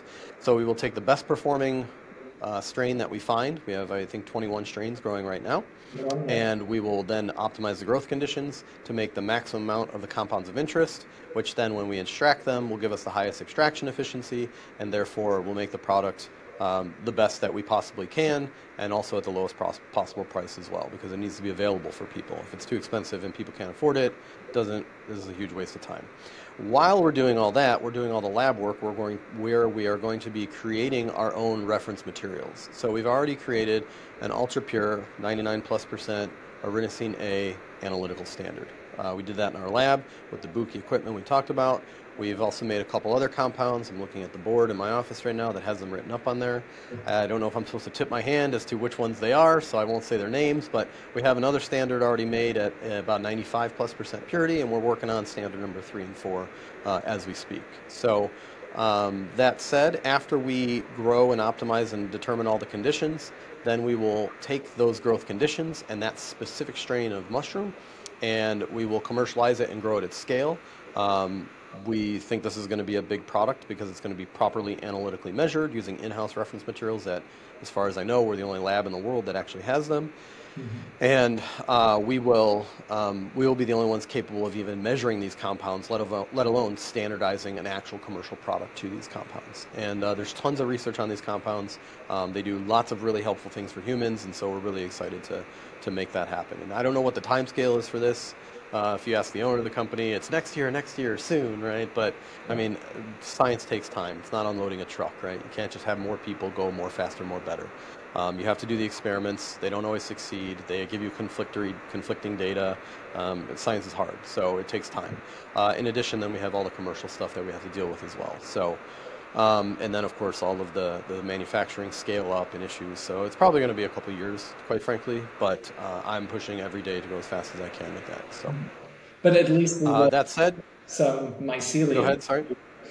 At least we will have some mycelium ready that we can test for adenosine A much sooner than that. Jay is more talking about like being able to determine what's in the fruiting bodies. And so we really love the fruiting bodies. The mycelium is kind of a new area we're going into. We've actually have a production batch in-house. This is, if you're listening to this is the first time you're ever hearing that. This is a bit of a crazy spoiler kind of moment. We have that in-house. We have been able to verify that it has adenosine A. I think that might be one of the first times anyone has really confirmed that a mycelium product is containing adenosine A. I think one interesting thing that has come out of this too is We have tested quite a few mycelium on grain products, including one that I created myself. So I took some of the cultures and I inoculated grains with it to make grain spawn, and then we actually just tested a bunch of that grain spawn, like a few kilos. We didn't find any arenosine A as far as I can remember. I think we've also tested some commercially available mycelium on grain products, and I don't think we have found anything there either. So I think having my lion's mane mycelium is not necessarily going to guarantee that you are getting arenosine A, and I think that's an important question that needed to be answered. In order to get actual arenosine A content, you have to do a liquid culture mycelium and a liquid culture mycelium grown with a very specific broth. We have also done some of this. I have made my own liquid culture, brought that into the lab, and we did actually determine that there was arenosine A in there, so we've been able to produce it ourselves too. And now we're working together with someone who has massive bioreactors, who's been able to scale up this process and generate actual mycelium that is submerged culture, so it's being grown in a liquid medium, it's being removed from there, it's being dried, and then we have this. So a really crazy process, really difficult, taken a long time, one, to make the reference standard, two, to actually be able to get liquid culture mycelium at a very high commercial level. So, Jay, do you want to maybe give the surprise? What is the number we have found so far for arenosine A in this mycelium? So the material is specified to be no less than 0.5% arenosine A, which for a compound that generally exists in low single-digit ppm, high triple-digit ppb levels in the mycelium is a really high level. We're talking mass percent, right? So not parts per million, not parts per thousand, but parts per 10, parts per 100 in the mass percent ranges. So the spec is for 0.5%, and our current QC batch is 0.8%. So almost 1%. And this is not an extract, by the way. So just raw mycelium. Imagine what we can do once we enhance our extraction capabilities. Yeah, and we optimize the growth conditions for our strain of interest that we have. Yeah, I'm very excited for it. I hope we can really make it happen. I hope that all the finances and logistics work out. Absolutely. Super exciting. And that's just mycelium. I think, to me personally, the fruiting bodies are more interesting, and the stuff we are doing with fruiting bodies. You got a bias, fruiting body bias. I have a bias. I love growing the lion's mane, and I love that we are now growing 21 different cultivars of lion's mane. I think in our first flush we will be in the tens of pounds range of fresh mushroom material, which unfortunately none of us will probably get to consume. We will be submitting it to the lab and doing extraction work on it. And I might be able to pull a sample and ship it to you. I'd like to try so. But what were you going to say, Erica? Well, I was going to say, speaking of growing conditions, perhaps it's time to show everyone what you've been working on with the Mushroom Kingdom, a project that you started together with Jay. Yeah, we had a we had a weekly mushroom meeting, and for how long was it? Maybe almost a year. I was growing lion's mane at our place in Phoenix, doing all of the kind of microbiology work, getting the cultures and putting the cultures on a petri dish and making the grain spawn and inoculating substrate bags and growing some lion's mane that we were extracting in the lab. And then we had a weekly mushroom meeting, and we were thinking we need more fresh fruiting body material. Where are we going to get it? And then Jay and I kind of came up with the bit of a devious and crazy idea to why not do it ourselves? It's pretty great to think Yeah. about. I mean, if you want something done right, you got to do it yourself, you know? Don't forget you were growing it at your desk pre-pandemic. That too. So we've been doing it for years already, actually. Yeah. So from the grow box on your desk, which was years ago, to our house in Phoenix, now the project has migrated to its current glorious form, which is the Mushroom Kingdom. Which is something, that was Jay's name, so he gets... Don't sue me, Nintendo. Yeah. Okay, so it's time. I think it's time to take a look. What I'm going to do is try and sign into the software on on my phone, and then that way I can take you guys with to the lobby where we actually grow the mushrooms. And you can see both where it's at and kind of how we do it, and as well as the stage that they're currently in.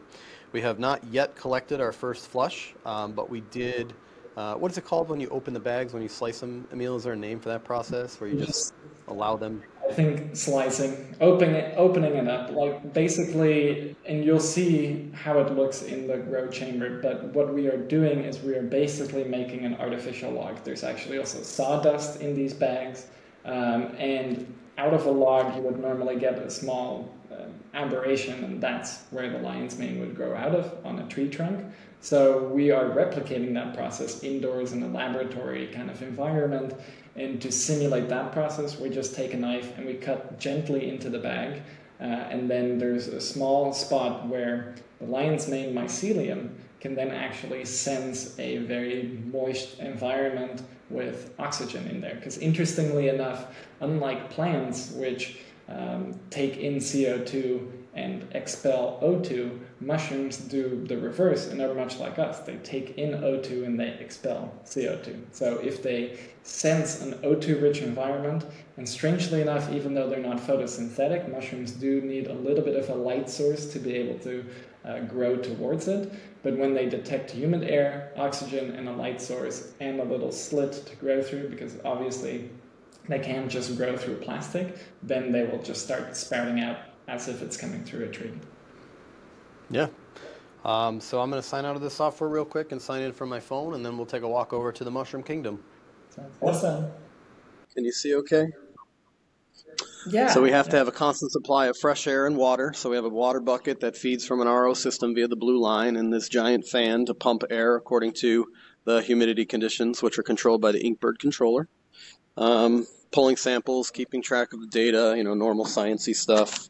All the stuff over here, I think this is probably IPA, yep, for keeping stuff clean.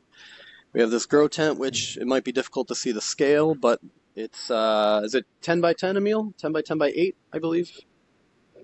Yeah, I believe that's it. It's, if any of you are interested, it is the big grow tent on the AC Infinity site. So, yeah. Yep, so it's AC Infinity. Pretty big. It has a neat little controller. Track temperature. And this is the inside of the tent and the bags inside the Mushroom Kingdom. Oh, wow, look at 7B going nuts. Oh, wow. So that might be one of our cultivars. Yeah, so if you look at 3A, for example, look at the structure here of 3A compared to 3B, right? That's so an ME coral tube, apparently. Can you see? Yeah. Yes, okay. And we're growing different cultivars, but we're also growing completely different species. So we're doing mostly Heritium erinaceus, which is lion's mane, but then we're also doing, for example, Heritium coralloides, which is the coral tooth fungus. And we're also doing some really more rare ones, like I believe it is Heritium, it's a hard one, Kiralta, I think. It has a very strange growing pattern. So we're seeing, is there in any of the other Heritium species, do we see similar types of compounds? Do we actually see... This guy looks pretty cool. Or different concentrations? Oh, yeah. That one looks cool. What species or cultivar is that? This is lion's mane, but I don't know what MEH30 is. I have to check the logs to see what cultivar it is. Mm-hmm. Look at the structure of that guy. Oh, wow. It looks quite dense. Mm-hmm. Yeah. Yeah, lion's mane is dense, but it's not. Take a bite. Yeah. And this guy, look at that. It's got like a pinkish color. Yeah. I've seen that happen before. It's kind of unknown, I think, what causes that. Sometimes it's maybe that one is really sensitive to the different levels of oxygen and CO2 and airflow and humidity, and others are not. I believe in general the pinkish color is not fantastic. So this tells us something too. If we have a bunch of different lion's mane and other Heritium species all growing together in the same environment, and one of them is showing a more pinkish color and others are, they're growing more vigorously, then we can maybe use the other cultivars over that one, because that one might just be a little bit more sensitive to normal conditions, and we want things that are not sensitive, that are not going to get contaminated, that are not going to have issues, that are easier to mass produce. Easier to mass produce, easier to create as much biomass as possible with as much bioactives as possible. So that's kind of what we're looking for and hunting for here. Anything else you guys want to see before I leave the kingdom? I think we've seen some really interesting examples, and I'm happy to actually see that. So it's a little bit nerve-wracking to once things start growing that everything goes well and you don't have contaminations. But if you're doing things properly, which we're doing things properly, we're doing things following the science, following good sterile techniques. You can't be 100% sterile, of course, but being as mindful as possible of contamination. We're doing that. We've got all of the environmental parameters perfectly dialed in. So now it's really up to the different lion's mane Heritium erinaceus cultivars and the different Heritium species. Another one we're doing, for example, is Heritium americanus or americana. Do you remember, Jay? No, there's over 21 different strains. I can't keep track of them all. I have also all the other Latin botanicals for all the other things I got to keep track of. So I rely on records for that. Thanks, Jay, for showing us the tent and running us through all of the tiger milk research, development we needed to do to actually come out with a tiger milk product. And once this phone call is over, we will really dive deep into what it is doing, our experience with it. We'll give you kind of a status report since we took it earlier to see what it's doing to us. And we'll kind of go from there and look at a little bit more tiger milk. But now you have a really good idea of some of the science behind it, how complex it can be to come out with a product. And now we've kind of hopefully increased your appetite a little bit for lion's mane. I know a lot of you have been asking about lion's mane, where we are at with the lion's mane. Now you see, it's a big project. We are actively working on it, and it will take a while, but once it is there, we will have a really interesting product. And I think we will have some interesting research to share with kind of the entire functional mushroom space, because as far as I'm aware, no one's really delved into the science. There are some phenomenal cultivators in the US, and there are people who have looked at the genetics and have gone out into the forest and really taken lion's mane off of trees and cloned them and then be able to replicate them. And then that's actually some of the cultivars we're growing. They're coming straight out of the wild. Like we have a few cultivars that are coming from Virginia and Pennsylvania that have been gathered in the wild, have then been stabilized in the lab, have then made it over to us, and now we are growing those wild varieties in a lab. So then we can see maybe different parts of the world. I know there's also some interesting species of Heritium in New Zealand. I would love to get my hands on that. We weren't able to get actually a liquid culture this round. Maybe at some point, maybe we will have to go over there and clone it ourselves. But we are really looking at everything and building on that amazing mushroom science that has been here in the Western world, in the US, but mostly all of that knowledge that's in Asia. And that's, I think, where a lot of the mushroom knowledge comes from. It's where the master cultivators of the world are. They're doing stuff I cannot even fathom. It's crazy. They're starting from nothing, sometimes in really rudimentary settings. They're able to grow phenomenal mushrooms. If you look around on YouTube, there's some crazy stuff you can see there. But building off of that, building off some of the genetic work that's being done, and I think now we're in the next step where we're getting really a microscopic look into the science, into what's actually there. And Jay is a big part of that. And some other people that are not on this I asked them, they didn't want to be on the camera. Yeah. I will have to give a few shout outs. Robert, of course, he is doing a lot of the actual taking bioactives out of these mushrooms and concentrating them. Yep. And then Trevor is overseeing a lot of the growing. So I think those are two really important players here too, who are working their asses off behind the scenes to make sure that we understand what's in lion's mane. Yep. Yeah, well said.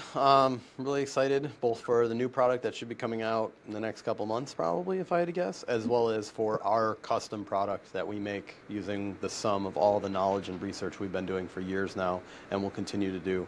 That product is going to be, I really think it's going to be life-changing for a lot of people, and I'm hoping members of my family can have their life changed by it as well. Awesome. Well, thanks, Jay. It was a pleasure chatting. All right, guys. Well, it's good to see you. We'll talk on Skype. Yeah, absolutely. That was awesome to talk with Jay about the mushroom project. Absolutely. So I think we all have a lot more information now about the cultivation process of lion's mane and of tiger milk mushroom. Now you've had a chance to see all of the different varieties of lion's mane that we're growing in the mushroom kingdom, which is super cool. And we also know a little bit more about what makes tiger milk mushroom special and how we're standardizing for these beta-glucans in our tiger milk mushroom supplement, and basically the intense amount of work and detail and specificity that goes into every single product from Nootropics Depot. Absolutely. And that kind of brings us now to the actual effects. So we've really talked about the history, the cultivation, the lab testing, all of that. But the real important thing that we're interested in here is the effects. And I think now that the tiger milk mushroom has had a little bit more time to kick in, I think we can give you some of our thoughts about what it's doing. Absolutely. So right now, as I mentioned at the beginning of the podcast, I've been having some seasonal allergies. The pollen count is really high here. I can feel like I am breathing a little bit deeper right now. And I feel like maybe my voice isn't as hoarse anymore, but we'll have to listen back in the recordings. It feels a little bit easier to talk, feels a little bit easier to breathe. I feel a little bit more energetic too, and a little bit more focused, which I don't necessarily have good answers to why that's happening. But if you look at the traditional uses of it, one of the uses actually is to enhance energy levels. So traditionally, a small amount of it would be consumed with a bit of water, and then it would suppress your appetite. You wouldn't be hungry for most of the day, and you would have a nice amount of energy. Unsurprisingly, it was then also used as kind of a hunting aid. So you take it, you go out hunting. You see this very often. For example, in South Africa, you see it with canna.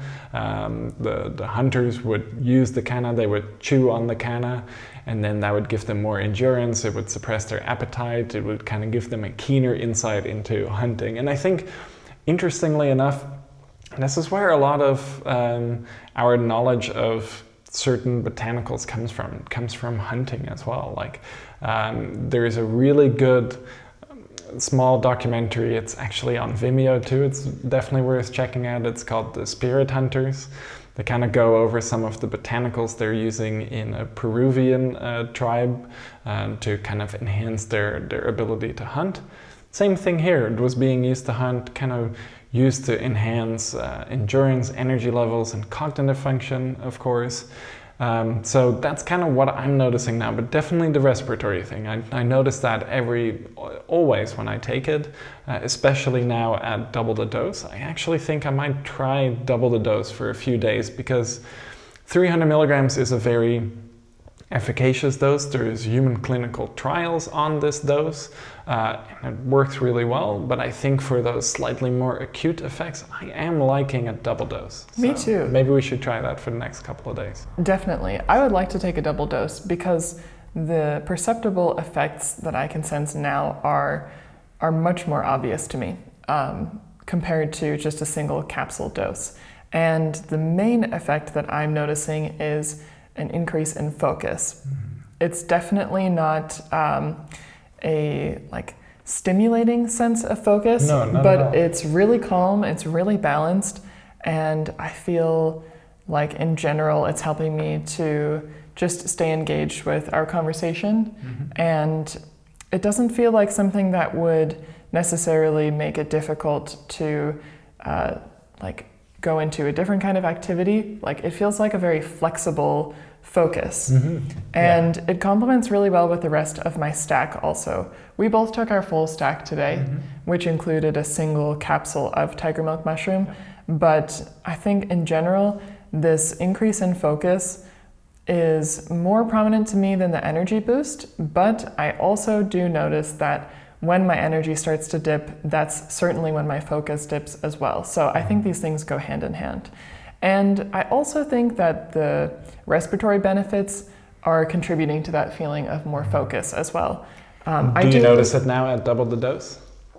I still don't notice it specifically. Okay. But that might be because I do a lot of activities on a daily basis where I am consciously focusing on my breathing. And so when I'm in yoga, or if I'm singing, or if I'm practicing an instrument, I'm really thinking to myself to feel my lungs, to feel the air going in, you know, at the back of my throat and down, and using my entire strength of my diaphragm to breathe. And while we're talking on a podcast, I don't have enough bandwidth to really think about those details. But I know from all of this kind of focused breathing practice that the more I am conscious of my breathing, the more focused I can be. And it goes the other way too. The better my breathing is, the more focused I can be on the task at hand. And I think that even though I can't sense the breath part, it's happening for sure, because that's something that's helping me to stay focused and really in the zone. Absolutely. It's something I'm noticing here too.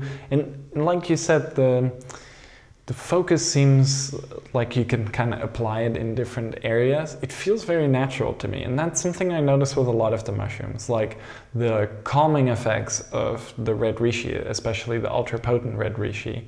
It's really natural. It's like it's coming from within me, rather than if I'm taking lemon balm or magnolia bark or something like that. I can really notice a robust calming effect that seems exogenous. Yes. When it comes to the ultra-potent red reishi, it seems like it's more my own body producing that, even though clearly there are bioactives floating around in my system that is producing that effect. Absolutely. Do you also feel that way when you take lion's mane mushroom? So I'm, strangely enough, not a very major responder to lion's mane. I've had a few experiences with lion's mane where it was really noticeable for me. So for example, one time I had a whole fresh fruiting body, like a really big one, probably weighed close to like half a kilo or so. Is this the one you grew at home? It was not one I grew at home, actually. It was a mushroom grower in town in Phoenix called Southwest Mushrooms, a fantastic mushroom grower.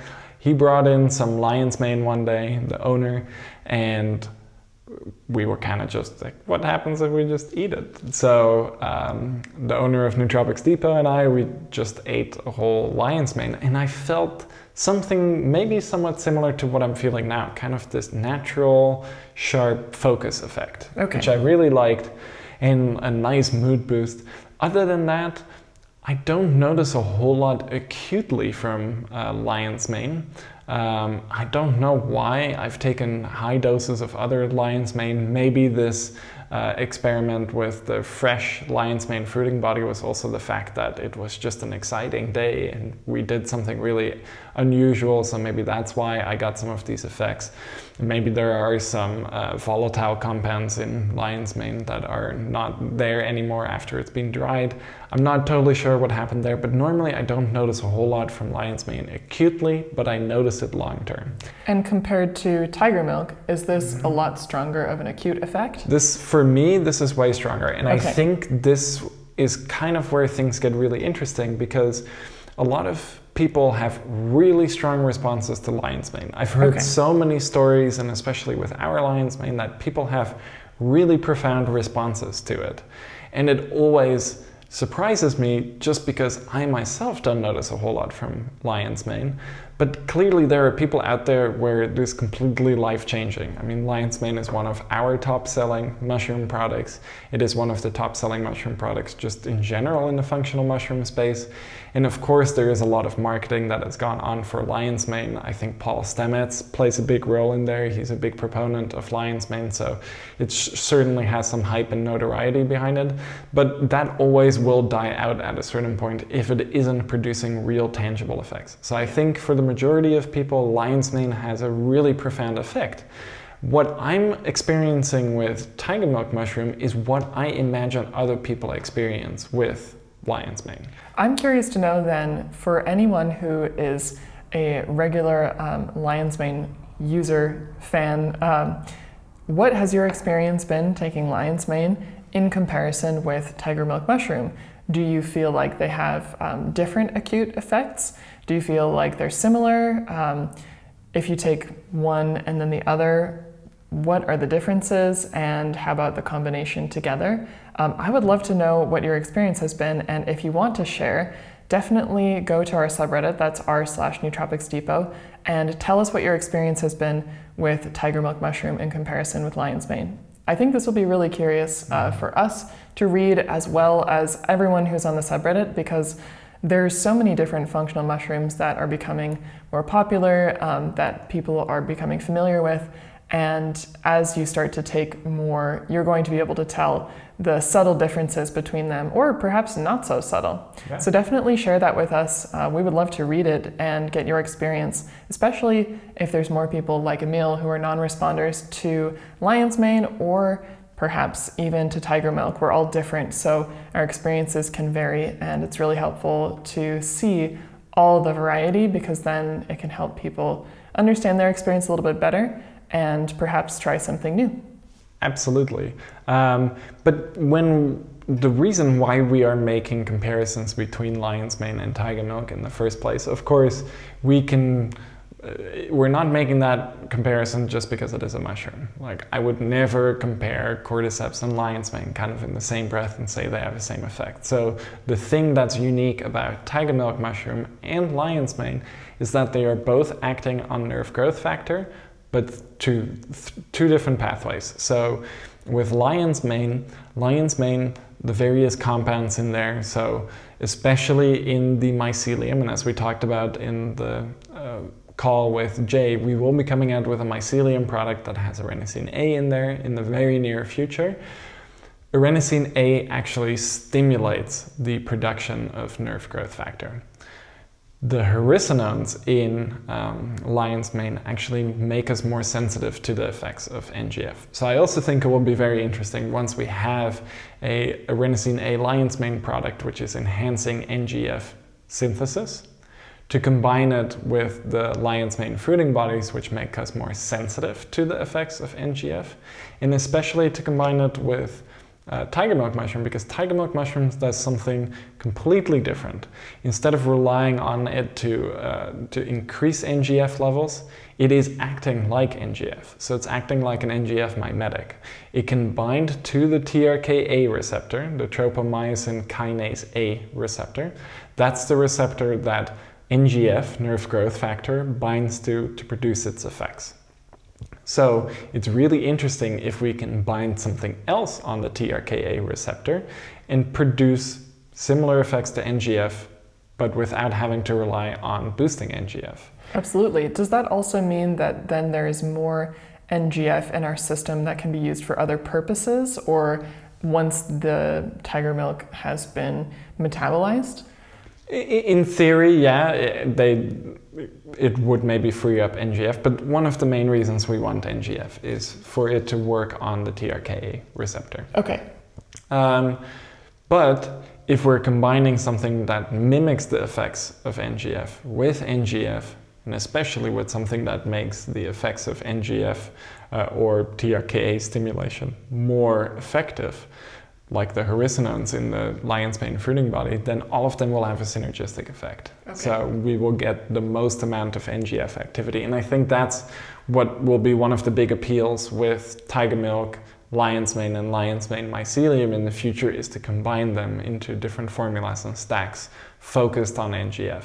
This kind of focus from within and this subtle energy boost seems to be kind of common amongst supplements that are working with NGF.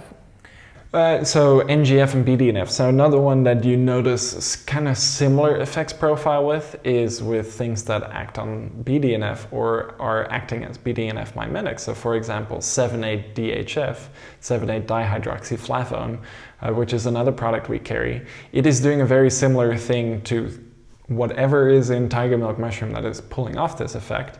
It is going to be binding to the TRKB receptor in a very similar way as BDNF, and it's going to mimic the effects of BDNF without having to elevate BDNF.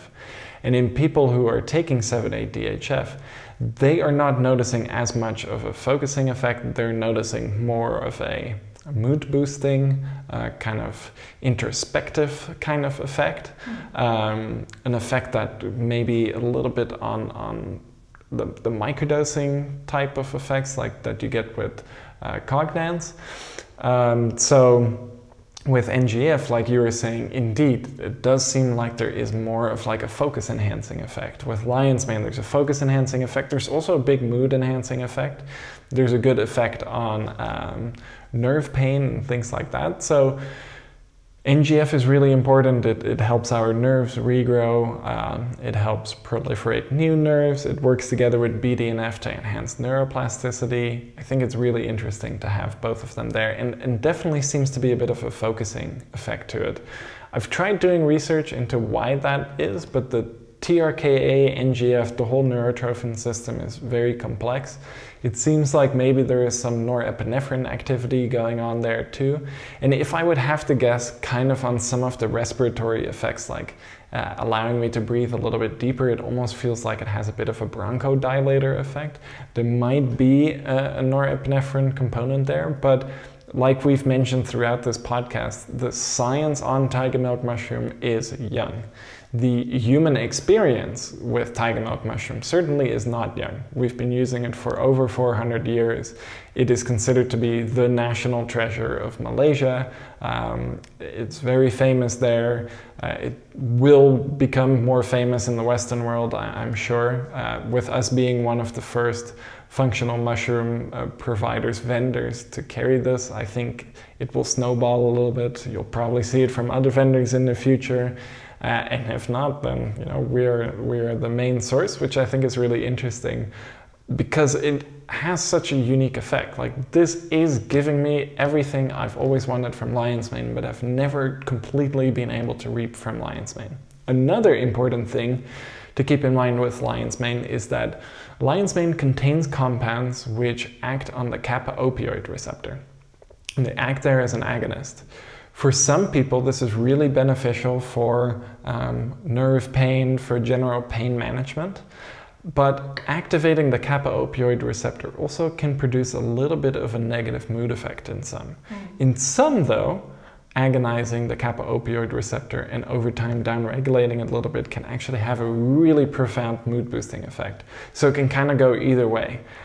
I'm neutral in that sense. I don't necessarily notice much of a mood boost from lion's mane or a negative mood effect, but some people really have this kind of weird underwater type of effect. It seems like some people are quite sensitive to the effects of kappa opioid agonism, in which case with tiger milk mushroom, you get many of those same lion's mane type of NGF mediated effects without the kappa opioid mechanism, which makes it, I think, for people who are not reacting incredibly well to lion's mane, this would be a very nice product to try out. You're going to get very similar benefits, and you're going to get some really unique respiratory benefits. And the respiratory benefits is really what tiger milk is famous for. So we should definitely chat a little bit about that. Absolutely. I'm curious to know just exactly how tiger milk is working to support respiration. And we talked a little bit about beta-glucans on the call with Jay, but there's also a lot more that's in the tiger milk supplement that we might not be able to identify that's probably having some of these beneficial effects. Absolutely. So where is the respiratory support coming from? Well, it is going to come partially from the beta-glucans. Okay. The beta-glucans definitely are important there because the beta-glucans are really important for immune function. Okay. So we have a bunch of different beta-glucan products. Of course, all of our mushrooms will have beta-glucans in there. So beta-glucans make up the cell wall of mushrooms, specifically in the form of chitin, which is an indigestible beta-glucan, but in a lot of our extracts we do break that down and then have that chitin turns into beta-glucans, but beta-glucans make up the cellular structure of a lot of different mushrooms. So and then in this case they're also making up the structure of the sclerotium. Of the sclerotium, correct. So beta-glucans are there in all mushrooms, and all mushrooms have, to a certain degree, really excellent immune function elevating effects. Now, if you look at, for example, yeast cell walls are also made up of beta-glucans. So if you look at Epicor, or if you look at our functional yeast extract, it is also standardized for beta-glucans. So you're also getting those immune modulating beta-glucans. So the beta-glucans are important in general for the immune regulating effects of tiger milk mushroom, and because our immune system in our lungs, in our respiratory system is very important, just boosting general immune function there is important. But of course, you can do that with other mushrooms. So there seems to be something interesting going on. There appear to be some high molecular weight proteins that are present in the tiger milk mushroom that might have some specifically beneficial effects there. There seem to be some fatty acids that have a beneficial effect. We're not exactly sure. What we are sure of, though, is that it works because there is a human clinical trial on it. So this is something that we don't always get the luxury of having, but specifically with tiger milk mushroom, it was deemed important enough in Malaysia that resources were allocated to running fairly large human clinical trials on the effects on respiratory function. So we know that in humans, it is producing a positive effect on respiratory function. One of the things found in this study was that participants who were taking tiger milk mushroom had almost double the level of immunoglobulin A, IgA. Yeah, IgA, immunoglobulin A. So this is a very specific compound which helps enhance the immune function of our lungs, of our respiratory system, and it kind of acts as a first line of defense. So that's a really beneficial effect of tiger milk mushroom. What compound it's coming from, we're not totally sure. It could be some unique beta-glucan in there or another type of compound, but that's one effect that it has. So it's enhancing, one, just generally it's enhancing our immune function through the beta-glucans, and then specifically it's enhancing immunoglobulin A, which is acting as a first line of defense for our respiratory system. And then it is lowering the level of two cytokines. So cytokines is probably something we have all become somewhat familiar with recent world events, with cytokine storm. I think that is maybe a term that rings a bell. So cytokines are not good for your respiratory function and can cause inflammation and oxidation throughout our respiratory tract. So we want lower cytokine levels, especially the inflammatory and pro-oxidative cytokines. And two of those are interleukin-1 beta and interleukin-8. And in this human clinical trial, it was found that interleukin-8 and interleukin-1 beta were reduced, and those are really important.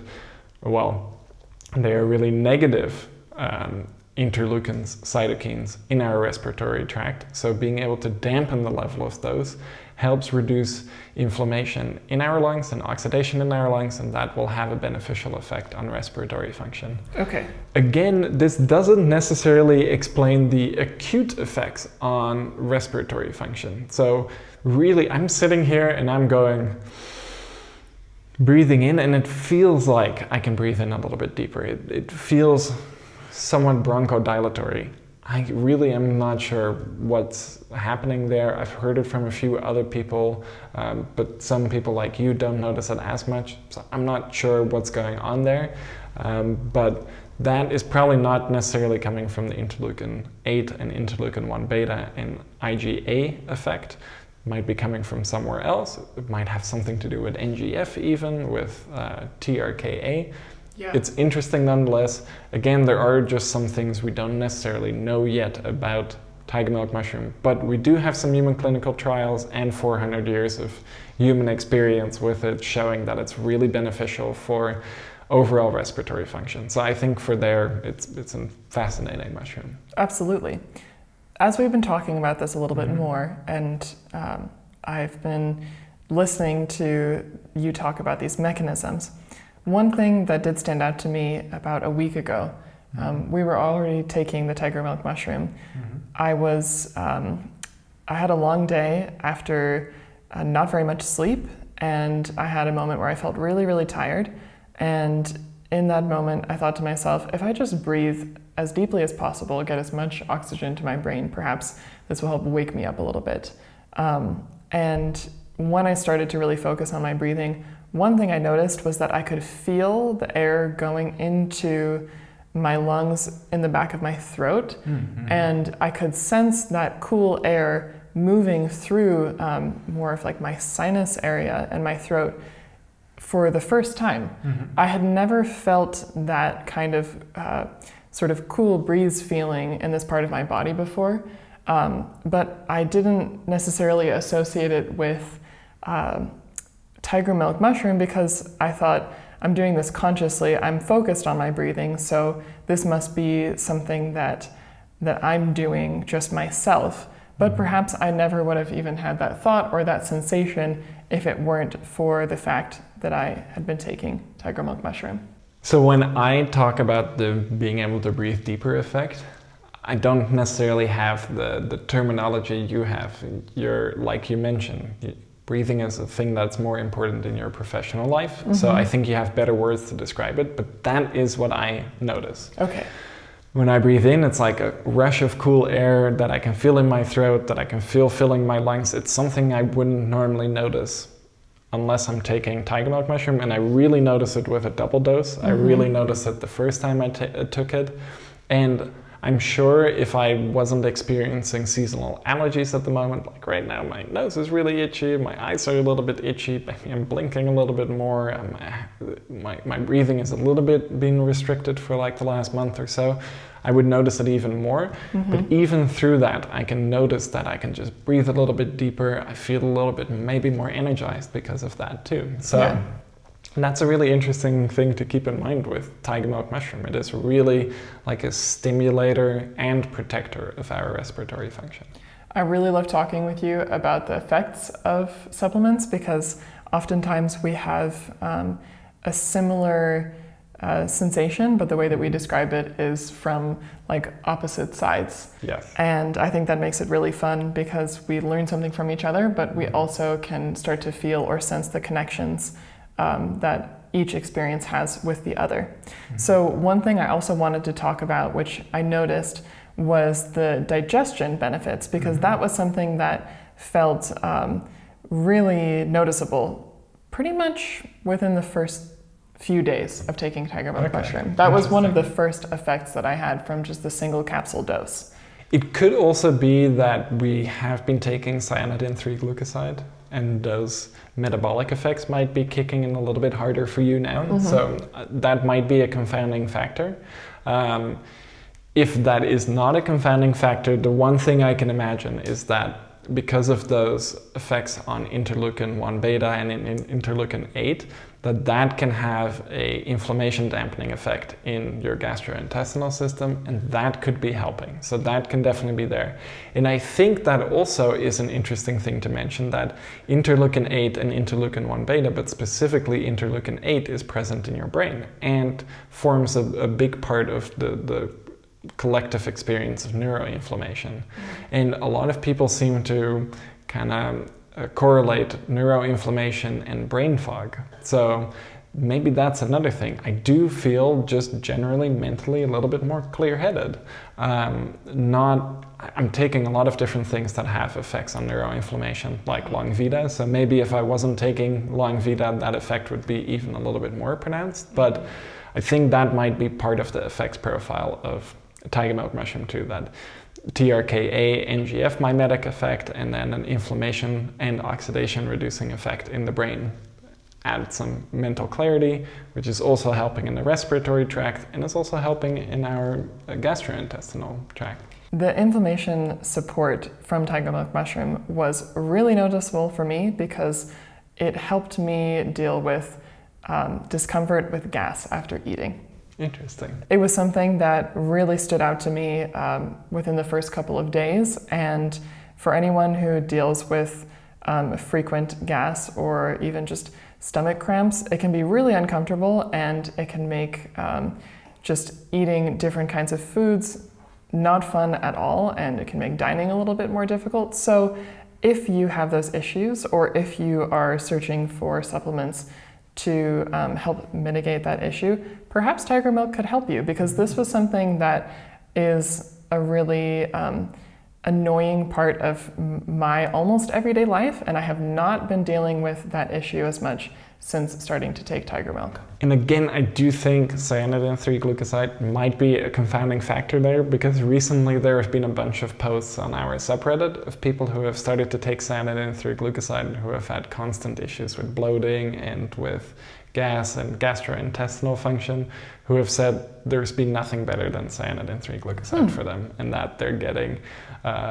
sinking poop, which I guess is a good thing.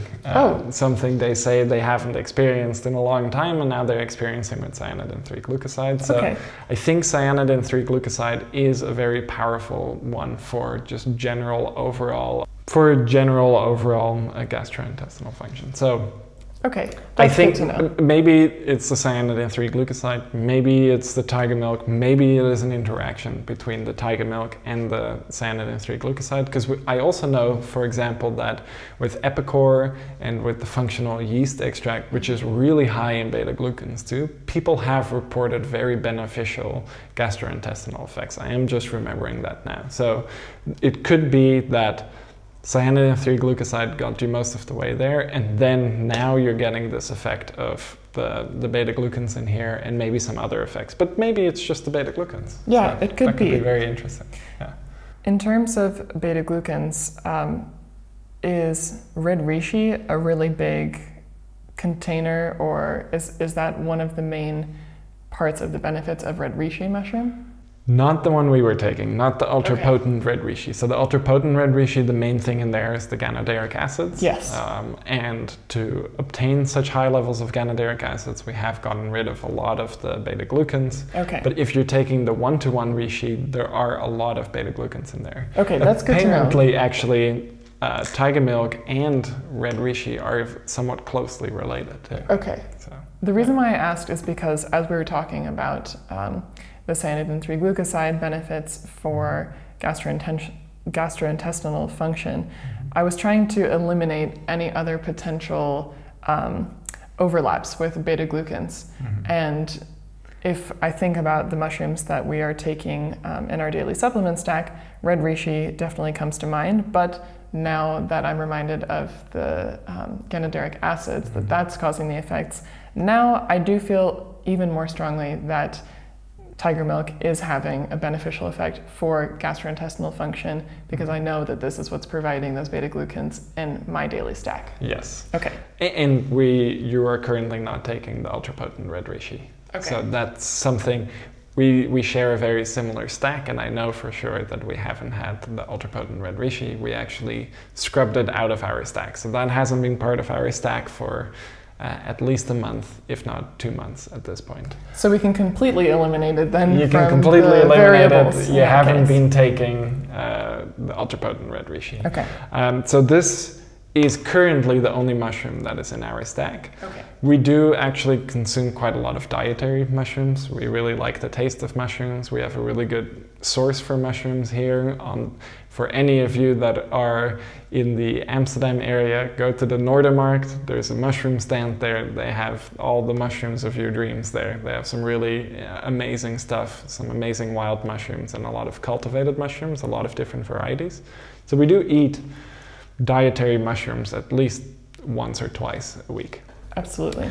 but we're not taking any supplemental mushrooms except now for tiger milk mushrooms. So that's really interesting. And if you haven't necessarily noticed the gastrointestinal effects when we were taking the ultra-potent red reishi, I do think that your analysis still holds, because now this is one of the first times where you're taking a really high beta-glucan mushroom. Because normally when we take the mushroom extracts, we're taking the hydroethanolic ones, like the cordyceps 10-to-1, or the lion's mane 8-to-1 we took for a while, or the ultra-potent red rishis, ones that are not as focused on beta-glucans, but this is 50% beta-glucans. So when you take a 300 milligram capsule of this, you're getting 150 milligrams of beta-glucans. When we're taking now 2 capsules of it, we've gotten 300 milligrams of beta-glucans. And with the dose this morning, that means we have gotten 450 milligrams of beta-glucan. So quite a high beta-glucan dose. Absolutely. So if you have been noticing some positive effects with that, especially later in the day, you'll know it's probably those beta-glucans, specifically the beta-glucans in tiger milk. Yes. To illustrate to you just how dramatic the benefit has been for me, taking tiger milk has been more powerful for helping with my gastrointestinal discomfort than ginger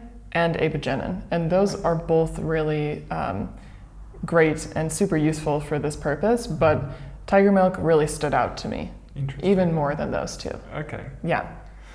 For me, I think over the long term, the first few days on tiger milk mushroom, the cognitive effects were a little bit milder. I think I've talked about that on Reddit too. But now that I'm kind of analyzing them, especially now with this double dose, I'm realizing that I have been more focused, but I've been more direct. Like, I can waffle on a little bit, as maybe you've noticed on this podcast. I can really talk a lot. But sometimes I have a little bit of difficulty being a little bit more concise. And I feel like with the tiger milk mushroom, I can be a little bit more concise. I do have to rein myself in, because I do think it can also come out a little bit like forceful, like a little bit unkind to a certain degree, like I'm a little bit too forward. So that is something I have noticed. Like, I feel a little bit more engaged. I feel a little bit more clear-headed. I'm almost having this effect sometimes that, which sounds not so nice, but with others around me, I'm like, hey, come on, pick up the pace. Like, I'm feeling a little bit elevated now, and I feel like it's now an uneven playing field with certain people. Kind of, I feel like I'm a little bit more able to squeeze out some extra performance now with the tiger milk mushroom. So it was subtle, but I'm noticing that over and over now, where I feel a little bit more dialed in. I noticed that too, and perhaps you might be just slightly self-conscious about the kindness or the delivery, but I actually think that it's a great thing, because I've definitely noticed you being more direct. You are speaking clearer. It feels like you are more confident in the directions that you give, and for that reason, I actually think that has overall a more kind effect. Okay, so that's good. Because it's helpful, and because it's clear, and because it's strong, and I think you're someone who is really confident, and especially in a podcast scenario, you have so much information to give. But I can hear that the way that you're expressing everything that we've talked about today is really clear. It's a little bit more simple. It's like you've cut away the extra around the outside, or kind of smooth the edges, and that you're really dialed in, and you know exactly what is important to share and what you need to focus on. And I think that makes the conversation and just, you know, your mood in general more pleasant. Okay. Interesting. That is exactly what I'm feeling. Like, I'm just feeling a little bit more sharp. I'm feeling a little bit more clear-headed. I'm feeling a little bit more confident. It's all little things, but it's stacking up. And now that I'm taking a double dose on top of my normal single dose, and we've been taking it for almost a week now. Friday will be a week, so it's Thursday today. So tomorrow we will have been taking it for a week. Yeah, I notice a little bit more confidence. I notice a little bit more focus, and I can be a little bit more concise. I feel like my writing ability is also really good. Like, I was writing an email today, and I was going fast, and I was surprised at how much I wrote and how concise it was and how little I had to spell check, and it all flowed nicely. So, and I do think that kind of silver tongue effect that people talk about oftentimes with nootropics, I do think I'm getting it. It's easier to express myself. I've actually kind of been having a hard time since being back in the Netherlands. I'm speaking a lot more Dutch now, which is my native language, and I'm speaking less English. And now I'm speaking a lot more Dutch and English, and it's becoming a little bit more difficult to always be as fluent and as quick with English. So I'm noticing that silver-tongued effect a little bit more with the tiger milk mushroom now, because I don't have to think as much about my English words and the internal Dutch-English translation that's going on. So it's a really nice effect to have. I feel more confident in my ability to speak, and it's coming out more fluently. So that's, I think, a really nice effect that that's having.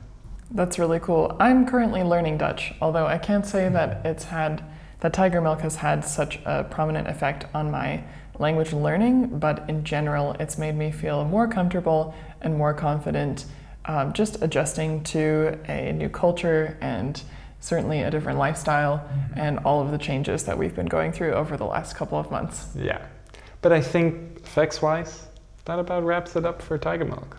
Absolutely. It's really, clearly, it's quite comprehensive in our lives. Yes. It's touching on a lot of different things.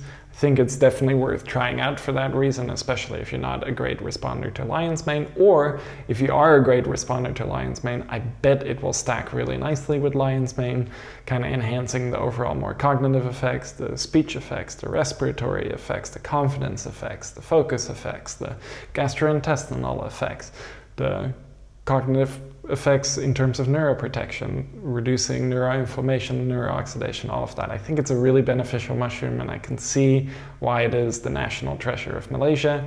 And I'm really glad someone like Dr. Tan Chan Seng, or not someone like Dr. Chan Seng, him specifically was able to figure out how to cultivate this mushroom and bring it to the masses. If it wasn't for us, we probably wouldn't even be making this podcast. We wouldn't have come out with this product. We needed to figure out the cultivation, and that's also going to drive more research, and hopefully we can do some research on this too and figure out maybe if there are some terpenoids in there or something similar. Yeah, absolutely. There's so much that still hasn't been discovered about functional mushrooms. And that's one of my favorite parts about it, because the research is ongoing and there's something new to be discovered basically every single day. Yeah. But with that in mind, I also think it's amazing to learn more through research practices about the mushrooms that have been used in traditional practices for hundreds of years. And of course, we can kind of assume that if something's been in use for such a long time for specific purposes, that it's still going to have these beneficial effects. But now we have different tools and different methods and scientific instruments that can help us determine exactly why that's happening. And we're really glad that we were able to get Jay, our lab director, on for a segment of the podcast to talk about the research that Omniant Labs is doing for lion's mane mushroom and all of the different steps that they go through to make sure that the mushroom supplements that Nootropics Depot sells are the real stuff, that they're going to be effective, and that we have a lot of different options to choose from. Absolutely. When it comes to the mushroom kingdom, as you can see, there's a lot of different varieties of lion's mane that we're currently growing, and we want to find the one that's going to be the best to use as a supplement, and that's going to have those really beneficial effects, because that's really what I'm after at the end of the day. I'm not a scientist, but I'm someone who takes supplements every single day, and I think mushroom supplements are really appealing and beneficial for a whole wide variety of people, not just nootropics geeks.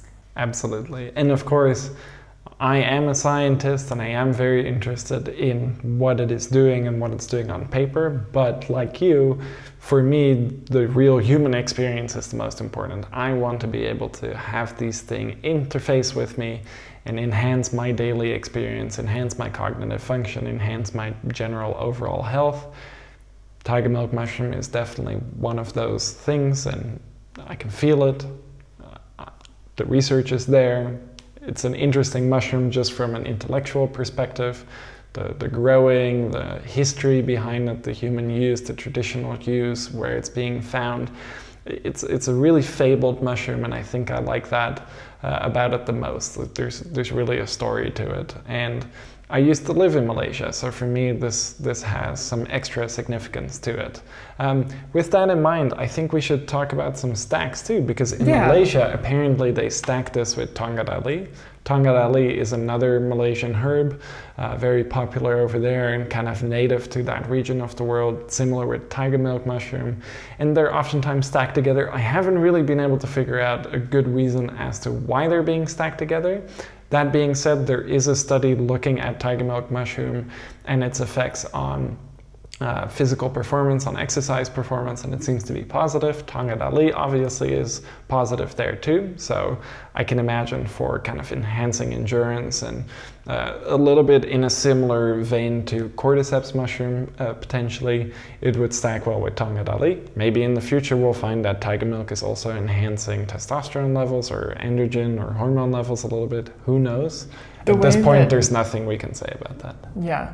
Although the way that you describe the sensation of taking tiger milk and the fact that it makes you more assertive, more clear, perhaps more directive, that all reminds me a lot of some of the confidence boosting effects of Tongkat Ali. Yeah, and so true. For that reason, I think they would be a really, really great pair. I think so too. The benefits would definitely build on each other, and perhaps that's a good place to start, just talking about a confidence boosting stack. Yeah, so then I would definitely do tiger milk mushroom, Tongkat Ali, and tribulus.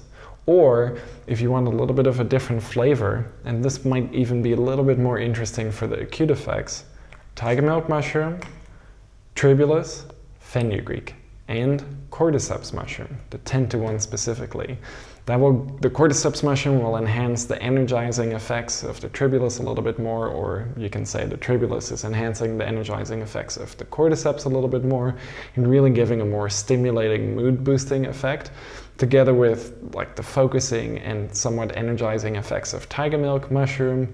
And then the fenugreek helps smooth out everything, but also adds an extra layer of confidence. I was reading on a thread recently, someone was saying when they combine tribulus and fenugreek, well actually they were saying when they take tribulus, they have the best confidence ever, but when they take tribulus and fenugreek together, it was like hitting God mode.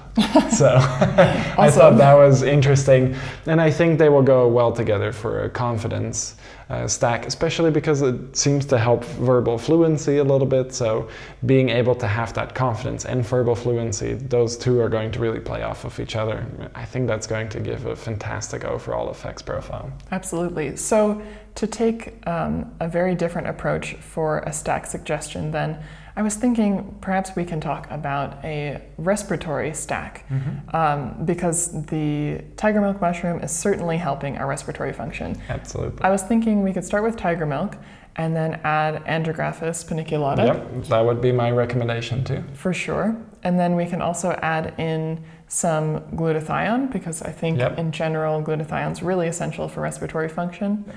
And I'm going to take just a moment to think about what might be a nice kind of cherry on top. How about tart cherry? Hey, that would be great. So whenever I think back to the first podcast that we recorded, we did talk a lot about respiratory function, and we talked a lot about inflammation, and tart cherry was our very first ever podcast for In Search of Insight, and we touched on that there. So for this respiration stack then, tiger milk, tart cherry, glutathione, and finally Andrographis paniculata. Yes. And this one is going to be really good for just breathing deeper, keeping healthy lungs, and supporting the fluids that we need in our lungs and blood flow to the lungs, and just helping breathing overall. And then I think that's a perfectly way into the cognition stack. Yes. And I think there we can play around quite a bit. So we're hitting NGF, and NGF combined with BDNF I think is really interesting. And if we kind of go on that same effects profile where tiger milk is substituting basically for NGF by acting directly on the TRKA receptor, I think we can then look at 7,8-DHF to do a similar thing with the TRKB receptor, which is where BNEF binds. So combining those two, you have NGF mimetic effects, you have BDNF mimetic effects. I think those are going to go great together.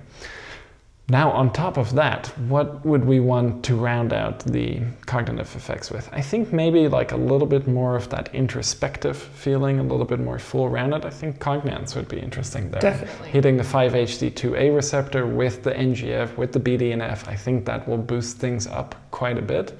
And then personally, I would maybe to get like a little bit more in that creative mindset, I would add in some saffron to get a little bit more serotonergic activity in there. I think that would round it out very nicely. You would also get some NMDA antagonism from the saffron and some sigma receptor agonism. And I think all of that together would make for a really fantastic cognitive stack. Definitely. Okay, now there's one more stack that I want to put together because I think the digestion benefits are really noticeable for me. I'm very curious to know if it is for anybody else out there. So, tiger milk, ginger extract, apigenin. And maybe for the ginger extract, we could even swap it out. And you haven't tried this one yet? Ginger and ecmella. Yeah, the mitodiol. Yes, yes. Okay, so tiger milk, mitodiol, apigenin, and there's definitely another element that I think we can consider for inflammation or oxidation purposes. Maybe C3G?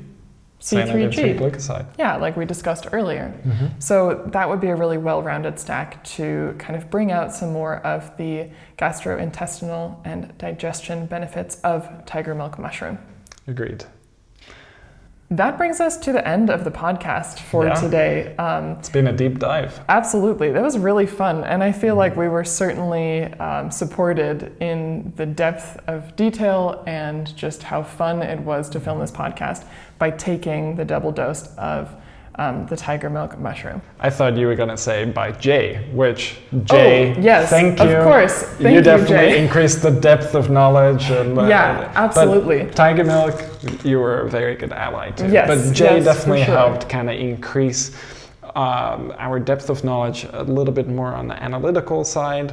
And like we talked about, you will get to hear Jay talk about more of the science, what's going on in the lab on his own video soon. Yes, I'm really excited to watch those because I learned so much from talking with him on the podcast, and I'm sure all of you did as well. So we would love to know what your questions are for Jay, what your questions are for us about tiger milk mushroom, about lion's mane, about the mushroom kingdom and the mushroom growth process, about everything that we're doing in the lab to research these mushrooms, because this is a really exciting development and a new project that we have going on, and the more feedback and questions we get, the better equipped we are to answer them and to create products that will basically deliver what you're looking for. With that in mind, we love all the feedback that we've been getting from our first video podcast, and we're really glad to be able to film the podcast in this function, in this form. So you can watch the podcast on YouTube and also on Spotify. And for anyone who wants to revisit certain parts of the podcast, you can always check through the chapters that are available in the YouTube description and go back to a certain point to revisit, re-listen. And we ask that if you aren't currently subscribed to our Reddit, that you go check us out, because there's conversations similar to this one being had basically 24 hours a day on our subreddit, and that's r/Nootropics Depot. So go subscribe, give us a thumbs up on this YouTube video, share the In Search of Insight podcast with your friends, and let us know what you would like to see us talk about and feature on the podcast, because we really appreciate all of your feedback. That brings us to the very, very end, and we're excited to see you next month with an exciting new topic, lots of research, new stack ideas, and more nootropic supplements to deep dive into. Absolutely. So with that, see you next time. We'll see you next time. Bye. Bye.